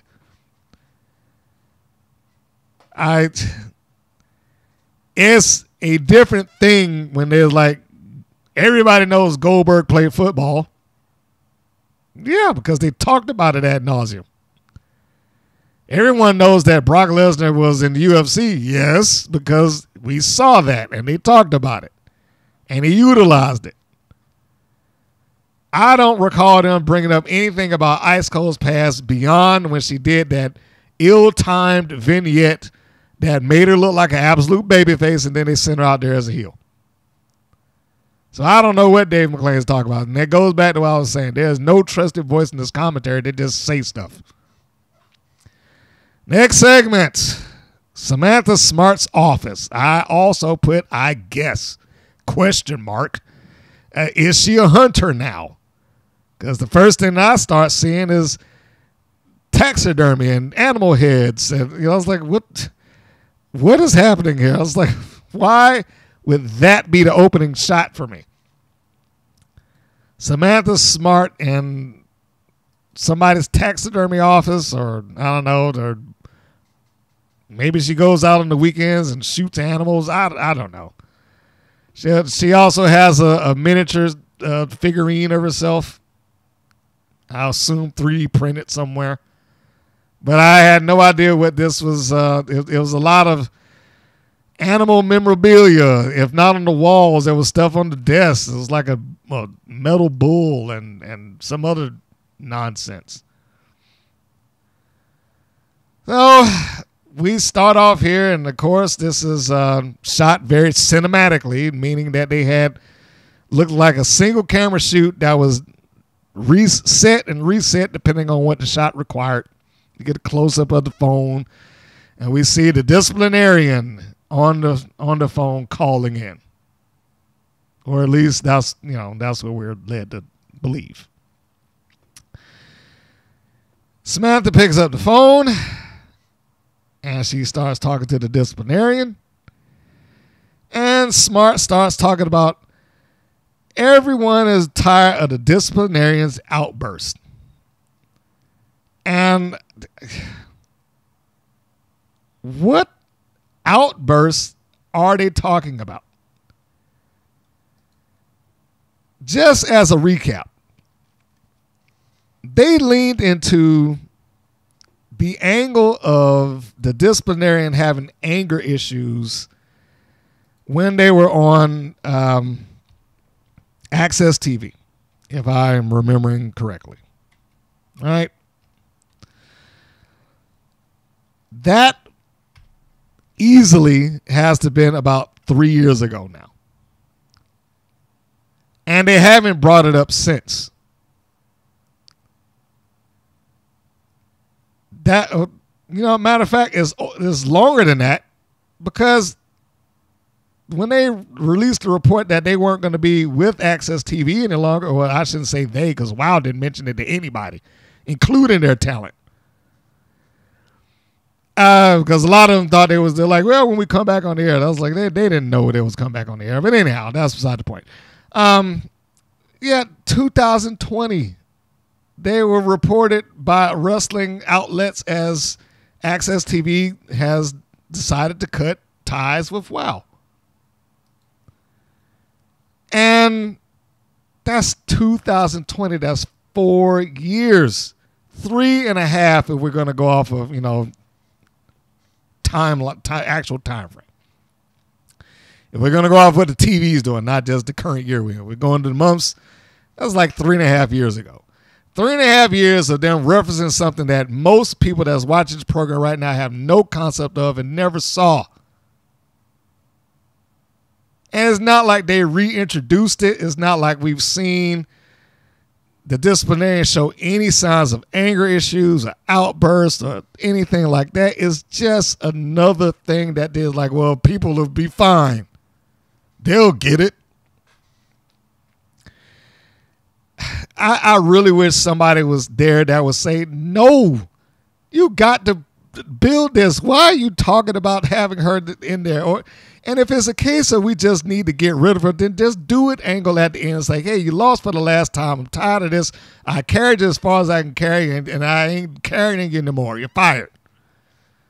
And you could have been done. It didn't have to be broken off into some angle with poor acting. And this is not good acting. I'm sorry. I don't care what anybody else has said. Because I know there was some people on there that was like, this is incredible acting. Now, I'm pretty sure that this person that put that on there probably was being a smart ass, because the incredible acting. Why hasn't she won an Emmy already? Because the acting was wooden. This would not get a job on anybody's TV. I'm sorry to say that, but it wouldn't. This is bad. This is a bad setup. This is a bad angle. And this is bad acting and bad storytelling. That should be given to whoever decided that this angle is a green light in the back. Bad, bad, bad, bad. So we see, because we haven't seen any outbursts by the disciplinarian, but Smart is giving it to her on the phone, like, hey, I'm tired of this. And yes, you're going to wrestle next week, but if you have one more outburst or whatever, then there will be consequences. Again, referencing things that the audience hasn't seen. Cannot take the idea that everybody that might have seen it on Access TV followed them over. So I am assuming that we have to wait and see if she's going to have some sort of outburst on the next match, next episode, whatever. Smart ends this with, if there's something else, then I will be forced to take this person. Some nonsense like that. I started to tune out. It didn't even look like an office that she would be in. Now, for a company and a show that everything is as surface level as it can possibly be, this seemed like a odd set choice. With having all these taxidermy trophies laying around. Seemed really odd. Other than the fact that they might have got somebody that's like, hey, sure, you can use my office. And my office is free for you all the time. Don't worry about the animals. Just leave them up there. So, yeah, it was another one of those. Another one of these moments where WoW just put some nonsense together and hope you follow along. And I'm sure the fact that there's 5 or 6 people that pop in on their commentating line saying that this is brilliant stuff is all the resource they need to be like, see, it's working. So, yeah. Terrible. Let's just call it for what that is. Moving on. The next segment is a recap of Ariel Sky and the All-American Girls getting into the match with Top Tier and Sky saving the All-American Girls from the damage of Top Tier.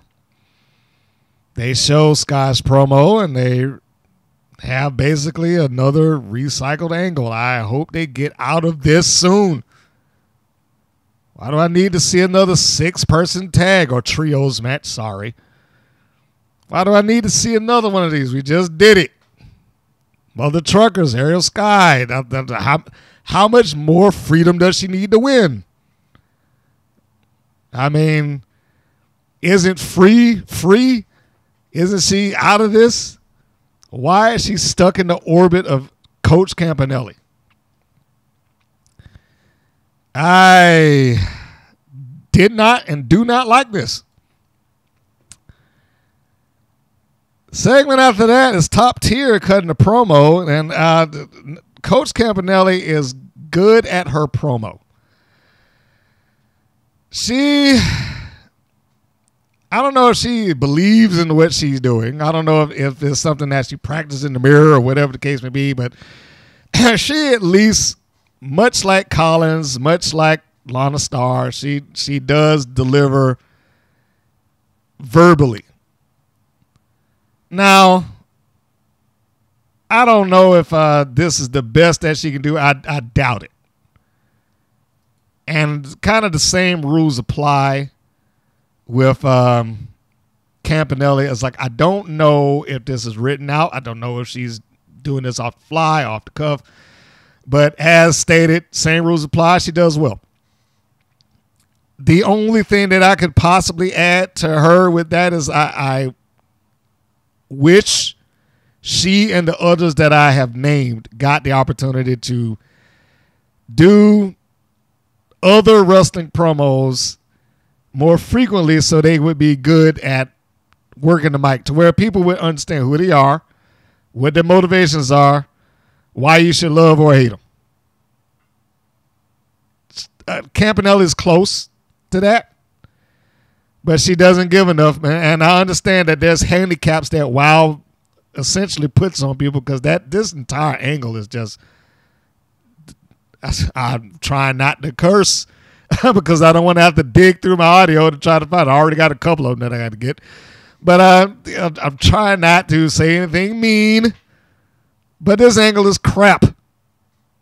This entire angle with Ariel Sky and Top Tier, or Ariel Sky and Campanelli specifically, is crap. And I have a sinking feeling that I am not going to be happy with the end result of this. So anyway, if not for the campiness of all of this has been fine. The one thing that WoW really gets me with that is like, I just said it with the last thing. Who is doing the set design here? You don't have to have a poster of the person that you're talking about standing behind the poster of the person talking. What is that for? I don't know why, but that just bothers me.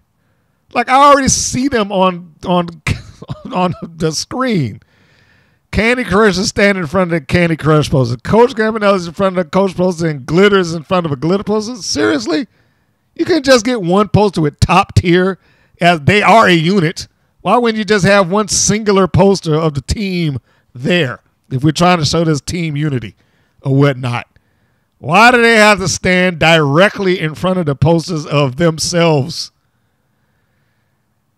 That, and somebody asked me about that when I was at work and we were watching. And I said, look, it's not the fact that they have the posters in there. It doesn't necessarily fit who they are. That's why I was like, set design is important. If they're going to play the part of TV, then go all the way. Don't just half-ass it. Meaning, like, it would make sense to me out of a highly super arrogant, egotistical, narcissistic person to have a gigantic poster of themselves behind themselves while they're talking.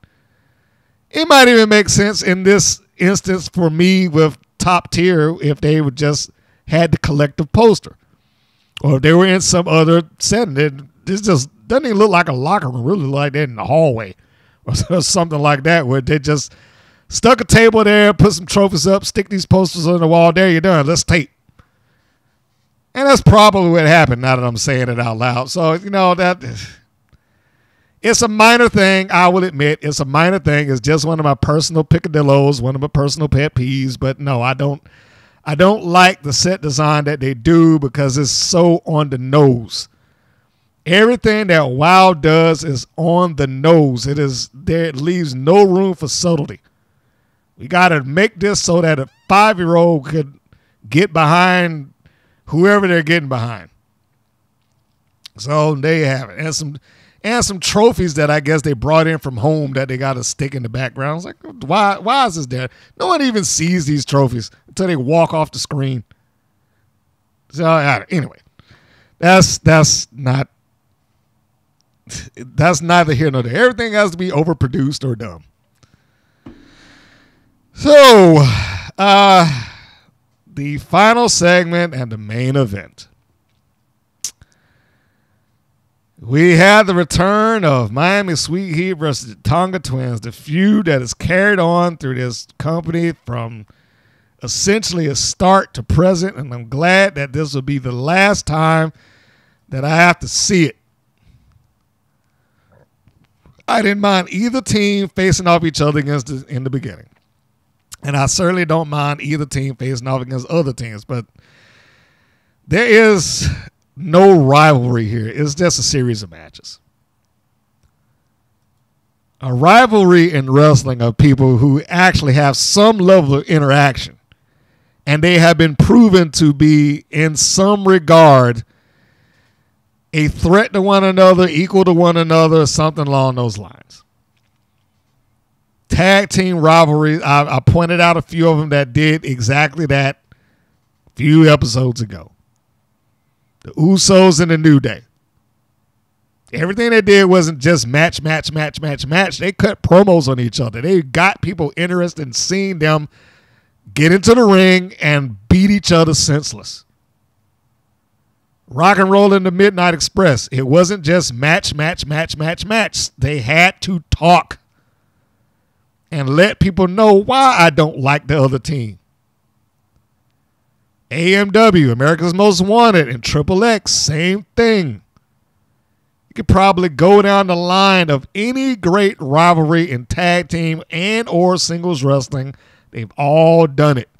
They've all somehow or another through a promo or an interview segment, and not just one where the commentator talks over everybody or talks for them. One way or the other, they got their point across that, okay, this team I don't like, and next time we see them, we're going to beat them into the ground because they're inferior to us, or whatever the case may be. You're the heel, say something, lie, or whatever the case may be. Tell them that you're going to cheat. I don't care what you people think. I'm going to cheat. Because my objective is to end them and get them out of this company or to win so I can get more money or whatever the case may be. But none of that ever happens with Miami Sweet or the Tonga Twins. They barely speak about each other. They barely talk at all. So other than the fact that they have had several matches, there's no rivalry here. It's just match after match after match after match after match. The Fabulous Four walk out in full force, ignoring David's ban. I already start losing my crap. I'm going to keep it clean. When I saw that, I was like, God, I know where this is headed, and I was not wrong. So they ignore his ban from early in the show, like, we're banning Vicky Lynn, we're banning Lana Star, we're banning Penelope Pink from ringside. And they absolutely ignore it, and they walk out in full force. And he is no. You hear him on the commentary. He, of course, it makes him come to ringside, and he comes out and he gets the microphone, and he basically just re-says the same thing. You're all banned, and then they just leave. I was like, what was this for? Why did they even come out there if they were just going to turn around? I mean, I don't want to get flustered over the stupidity of this, but let's look at the logic of this, right? So at the beginning of the show, you have the match. They come out, they being the Fabulous Four, and they jump Tiki, right? They beat her up, which allegedly is what keyed off, well, we got to have a main event. We got to have the Tonga Twins versus Miami Sweet Heat. And then I'm going to ban them from ringside. They're not going to be able to come out. All right? So there was no stipulation placed on this. There was no consequence placed on this. And that's fine. But then we come to this. Beginning of the match, they completely ignore him. He comes out and he essentially just repeats the same thing. And then they leave. Now, if there ever was a point to attach a consequence, this would have been it. It would have made sense to say, hey, look, I told y'all to not come out here. You're banned. If you don't leave ringside right now, you're going to be suspended without pay. You're going to be fired. You're going to be something. But as it was just like, leave. They fussed and then they left. So what was this for? What was this segment for? Why was any of this necessary? Other than to put David in a position where he gets to play along with them. And I have never wanted to say that David was doing stuff to be on camera to participate. I've never wanted to say that. Because I've seen some people make the comments. If somebody on there does it constantly, it's like Diva McLean. I think that's his gimmick for whatever reasons. He's like a heel guy. I have never wanted to play into the idea that he was just doing this just to, like, I got to be on TV too. But this is what it felt like. Now, regardless of whether he did it or not, that's what it felt like. I have to have a moment and be on television because this was pointless. It didn't require it. There was no need for this little segment of the show whatsoever. It didn't accomplish a thing. This was a look at me moment for David McLean. Right down to him essentially dancing with the crowd, chanting along with him. Like, leave. And then he starts doing this little dance. But like I said, there was nothing that would make them go other than he just said it. And they all acted like, well, we got no choice but to go now since he told us to our face. This is absurd. And then he's in there overacting again.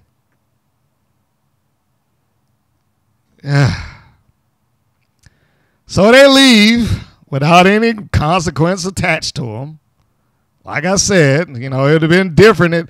And how much effort would that have taken? Seriously, how much effort would it have taken just to say, hey, look, we told you to get out. If you don't leave in the next 30 seconds, you're fired. Chew on that. And then be done.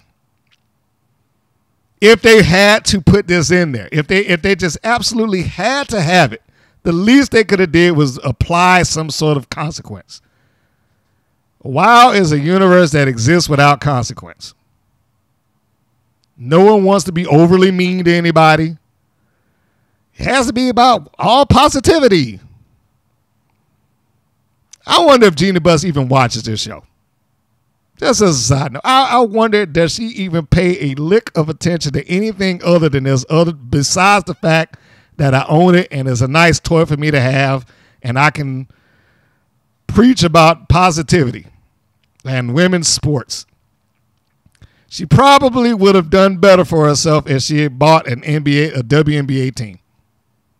Just get ownership of the Sparks and do that. Aside from that, I don't see what she's gaining out of this. is not run like any sort of wrestling promotion. It is not designed to get heat. It is not designed to make people want to see it. It's just whoever's there is whoever's there. You just have to go on with the fact that, you know, they're supposed to be as good as Wild or David McLean or Nigel Zane tell you that they are. And this Mike Hunt guy that's been commentating on this, I don't know if he's being serious or not. I honestly don't. It's like, this is the best rivalry in this league. This is like Wild's version of the British Bulldogs versus the Hart Foundation in the 80s. I absolutely hope that you are kidding Mike Hunt, whoever you are, wherever you are. Because to say, and all due respect to the Tonga Twins and Miami Sweet Heat, but to say that they or their matches are like the British Bulldogs and the Hart Foundation, that's insulting to all 4 members of them, and 3 of them are dead. And it's still insulting to them. They should be turning over in their grave. Davey Boy, Dynamite, and Neidhart, all of them should be like, what? They're like our matches. Bite your tongue. Anyhow, the match isn't important. it's because we've seen it 1,000 times. They did fine for what they do. I don't know why specifically I have liked Lori. I mean, there's probably very little difference between Lindsay and Lori, but for whatever reason, I've just kind of gravitated towards her. I think it's how she sells. There's times where she'll do a sell job, and I was like, that's kind of nice. Anyhow, like I said, I all due respect to all members involved, I am glad that this is over with, even if it was through dubious means.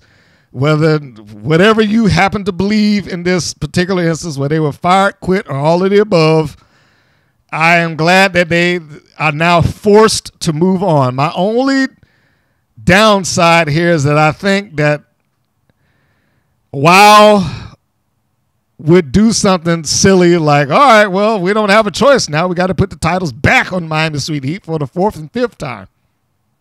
So, I don't know. Time will tell.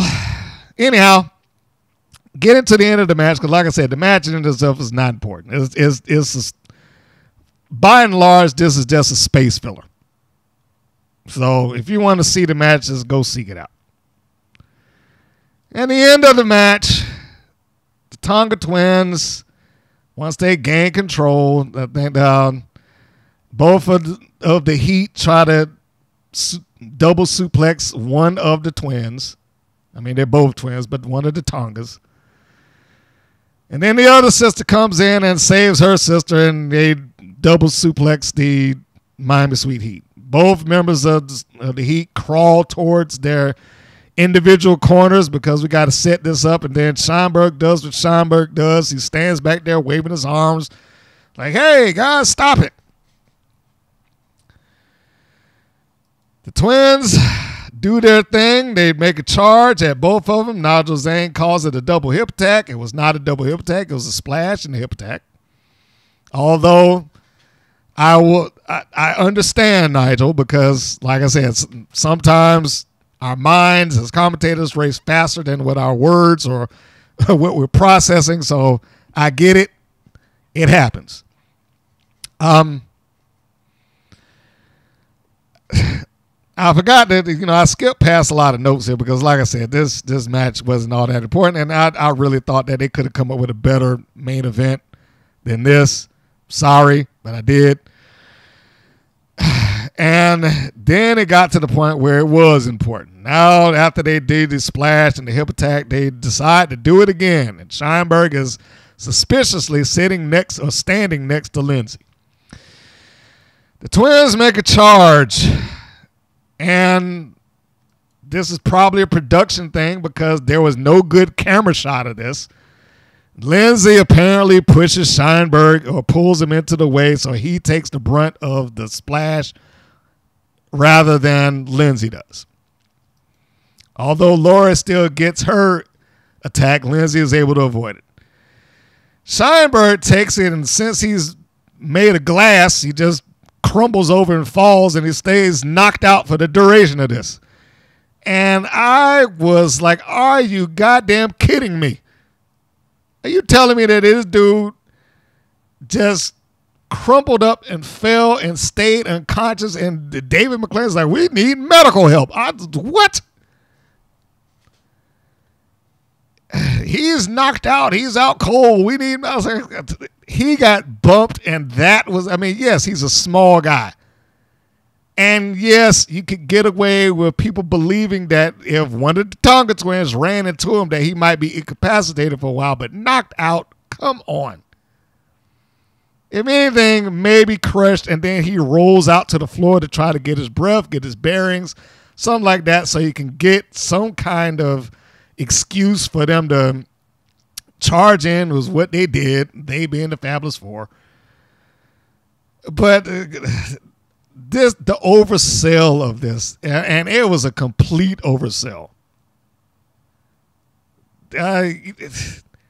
You could buy that if Braun Breaker came charging full steam and the guy gets out of the way and he spears a ref out of his boots. You could believe that that guy would stay out and stay out cold, maybe for the duration of the show. You might buy that. But this thing, Scheinberg barely got touched. I mean, he barely, go back and watch it. He barely got touched. It's like a soft bump. And like I said, worst case scenario, maybe he crumbles up, falls to the floor because she knocked the wind out of him. And that would be believable. But him just being made of tissue paper or glass or whatever, it just, oh my gosh, he's out cold, can't do anything. And that just annoyed me to no ends. I mean, it was just horrible. So anyhow, while this is happening, Lindsay's on the floor, Laura's down, and she's covered by one of the Tonga twins.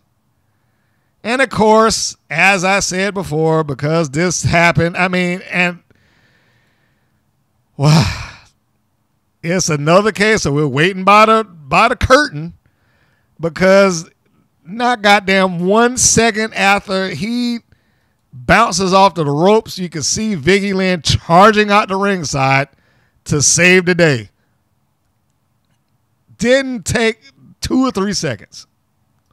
They were just standing there waiting. So Vicky Lynn and Penelope Pink come out there. So again, like I said, what was this whole ban about? When they just charged right back out there anyway. I tell you to stay out of the ring, they came out anyway. I tell you to leave without any consequences, they come right back. What was any of that for? What was any of that for? It was absolutely pointless. The only shining spot in this match and in this finish with the ref bump and all the stupidity that was going on was Tiki Charmorro came out with the kendo stick and laid into Vicky Lynn at least better than most people would do on this show. And I wanted to give at least credit to that, because that part at least made some kind of sense. Laurie had already rolled out the ring, right? Lana Star didn't want any part of the violence that was going on. She didn't, so she kind of, even though she got in there, she scooted out almost immediately. Pink was in there doing some work until she saw Charmorro come in there with the kendo stick, and when she saw her, she bailed. I shouldn't even say when she saw her. When she heard the pop of the kendo stick across Vicky Lynn's back, she bailed out on her. Which again, no honor amongst thieves, so I could buy that. They were wailing away on the Tonga twins. They were beating them up. Charmorro comes out with an equalizer because she's a small young lady. So it makes sense that if she was going to do it, and that might be one of the first pro wrestling things I've seen her do. Yes, it is a controlled thing. It's story-driven and all that stuff, but it is pro wrestling, and pro wrestling by its nature is violent. So she came out and did the violent thing. She brought a kendo stick, and then she popped Vicky Lynn across the back, and Vicky Lynn fed for her. You can see that she got her back prepped and ready to go. she throttled one of the twins, and before she got up, she kind of gave Charmorro a second or two and then let her pop it across the back. The sound is what keyed Penelope Pink. She looks up, sees her with the kendo stick. She bails out. She's like, runs. And I thought that was okay. That was great. I was like, if anything saved this segment for me, it would have been Tiki. Surprisingly enough. And Vicky Lynn again fed for her. She stood up. Well, she took one across the back, stood up, got a shot on the thigh, and then she got another shot. So she got at least a good 3 still shots in there. And they didn't look like they were, tiny or non-painful or whatever the case may be. The good thing about a kendo stick is the kendo stick sounds off. So whether it's painful or not, in most cases it is. It doesn't feel great. But she was willing to do that for the sake of the angle, even though, unfortunately, she's probably not going to go anywhere with this because she's gone. She came in, Tiki came in for the save, and she looked good doing it. She was my bright spot in this. Tiki Charmorro became my bright spot. And they gave her a situation where she was able to make the save in a believable fashion. So I was good with that. I was perfectly fine with that. The Tongas win by DQ. I didn't care for the match. Like I said, it was just, it was what it was. So between the commentating, between David, between the ignoring, reapplication of, and re-ignoring of rules, this episode did me no favors. Did not care for it. I forgot to mention they had a segment 8, where they preview next week's debut of Roxy Fierce, and I'm sadly, I'm already kind of dreading it.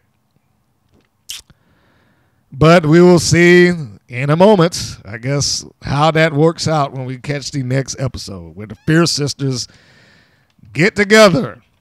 And will Foxy Fierce get out of her losing ways with her sister? Time will tell. So that was the episode. And whereas Animal Instinct and Team Spirit was exactly what it needed to be, it was a squash match, and Animal Instinct, it was placed in the wrong lineup for this series. Should have been done before the championship matches, in my opinion. Pink and Charmorro was the enjoyable match here because, again, the way it was worked, in my view, made sense. Charmorro was able to get a win, but she was able to get a believable win over Pink. It was not because she outdid Penelope Pink. She outmaneuvered her, and Pink somewhat cost herself. And Vicky Lynn somewhat cost her. Ice Cold and J Boogie, it was fine. And I just told you what I thought about Miami Sweet Heat and all that. The commentating just drove a lot of this into the ground. David McClain's overacting drove a lot of this into the ground. The stipulations, or lack thereof, drove a lot of this into the ground. It just was not a overly enjoyable episode for me because of those things. If you removed your band and then the ignoring of, return to the talking about Ice Cold like we knew what he was talking about, and all the little things, Team Spirit has done well here. Animal Instinct has been great. And like, it's almost like Tony Khan when he talks about AEW. Regardless of what is going on and what happens and how he views anything, is great. This is great. Everything is great. There's no problem. This is great. It's great. It's great. That's a lot of what he says. And that's how WoW in this particular episode felt like to me. Animal Instinct is doing good. Team Spirit is doing good. Ice Cold is great. LiL J Boogie is just coming along. It's like everybody is just progressing just fine. No one has any problems. No one has any stolen blocks. No one needs to work on anything. I mean, even in the kayfabe universe where they can say, J Boogie was so close. She's working so hard. She came up short, but damn it, if she, maybe it's back to the drawing board, we still got faith, something where somebody else can say those things, but they don't and they can't. So, outside elements of the matches would make this like a D. It's not a full-on F, but it is below average, and it's not because of the participants in the ring. It's because of how this show is put together and the things that went on outside of it. And I forgot to mention the disciplinarian Samantha Smart thing, which is absolutely nonsensical. So there we have it. That is the show, and it was interesting, to say the least. So now we have to go into our preview of the next episode. Here is your chance to jump ahead if you do not want to hear that. But I will already say that having read the title of this, I'm already dreading what I potentially could be in store for. Never mind the fact that I was communicated with, or I was having conversation with someone close to the circles of WoW who pretty much forewarned me that this is probably not going to be a good episode. I hope that is an exaggeration. But we will see. So let's read this preview. Season 2, episode 44. Well, 244 for me, and it'll be chronologically the 96th episode that airs. The title will be Breaking Coach's Grip. I already do not like it. Like, how much more does she need to do to get out of this? So, here we go. Samantha Smart assures that her team of the Class Master and the Disciplinarian are stronger and clear-headed to finally challenge the Mother Truckers for the championship tag team titles in what is sure to be a lively, action-packed main event. I'm going to stop right there, and I'm going to take a look at my notes just for a second here. Just when did the Class Master have her championship match? Was that a week ago? Okay, so by the time this episode will air, it will be 2 weeks.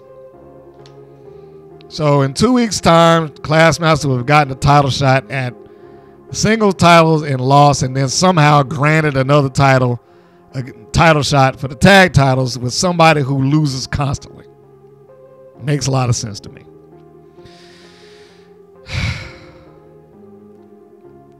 Anyway, why are the Mother Truckers facing off against every job team that they have? Where are their competition? Where's their rivals at? Anyway, moving on. Where did I leave off?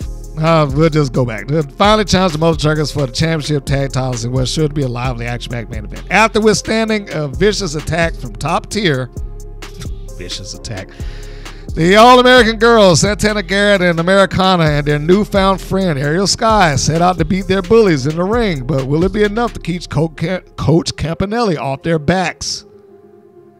Foxy and Roxy Fierce, sisters and Howard University alumni, face off against Siren the Voodoo Doll and her unrelenting partner, Chainsaw. Oh, yeah, because I know being a Howard University alumni means a lot when you're wrestling. The Brat Packs, BK Rhythm and Gigi Gianni, go head-to-head against the dangerous martial arts pair, the Dojo Defenders. Surprises are revealed that will shake up the future of WoW World Championship title, or the WoW World Championship title. So let's see. If I were going to take guesses here, and I was specifically not going out of my way to see this because they do upload these episodes about 24 hours ahead of time when it runs. You can, at work, we can kind of breeze through it on the server if we really wanted to. All right. I'm pretty sure that the Mother Truckers are going to retain, and the Classmaster and Disciplinarian, and that this is probably her swan song or something like that. I assume the Disciplinarian will either cause the loss or she will be the one to get pinned. That's my guess. I would guess that the All-American Girls and Ariel Sky would defeat Top Tier, which will further cement them as just another team, another faction that's not going to go anywhere because, you know, why? And what was the other one? Siren the Voodoo Doll and Chainsaw against Foxy and Roxy Fierce, which is a tough sell because WoW has a history of having their debut people go out there and lose, and Foxy has a horrible record. But then again, theoretically, Roxy Fierce is not. This isn't a debut for her. Now, it's an in-ring debut, but it's not a debut for her. Since she was able to just hop the rail and defeat Chainsaw, and you might as well just finish her up right now because if Roxy is the winning element over Chainsaw, then Chainsaw has lost all her mojo.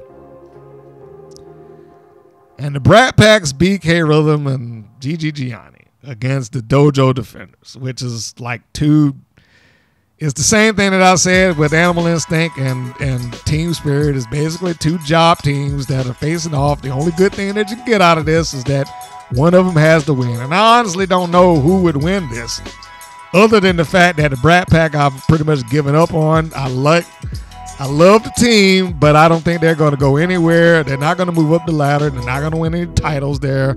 So it's probably going to be the Dojo Defenders finally scoring their first win against the Brat Pack. Now, that is my guess. So, yeah, that's a lot of stuff to, I guess, look forward to. I don't know. This has been a long episode.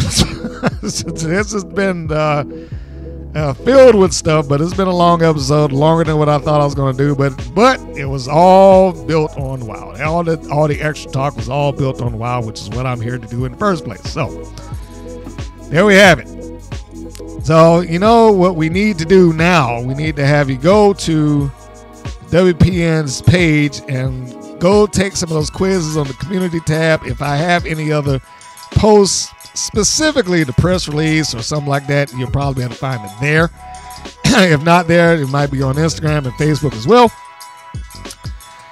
And this is a good point to wrap things up. Be sure to check out the website, WPNWrestling.com, because it has everything that we do. Podcast drop there, the 24-hour stream, 24 hours a day, 7 days a week is always there. Might be a match on, at this particular moment. I did an automated playlist today, so I honestly do not know what is airing at this particular moment as I record. But when I turned it on, you know what match was on there? Aja Pereira versus the Priscilla Kelly. Two women that have gone on to the WWE, one in the wrestling capacity, the other one as a referee. But it's just interesting to see those people who make those jumps and then move on to big or bigger and better things. But you get a lot of faces like that on that channel. A lot of faces that have come in, done some stuff, really talented people who have grown.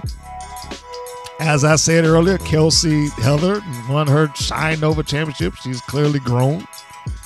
And not for nothing, and all due respect to WoW, that title will probably do more for her career than any WoW championship, because they have not established the WoW championship as being anything important.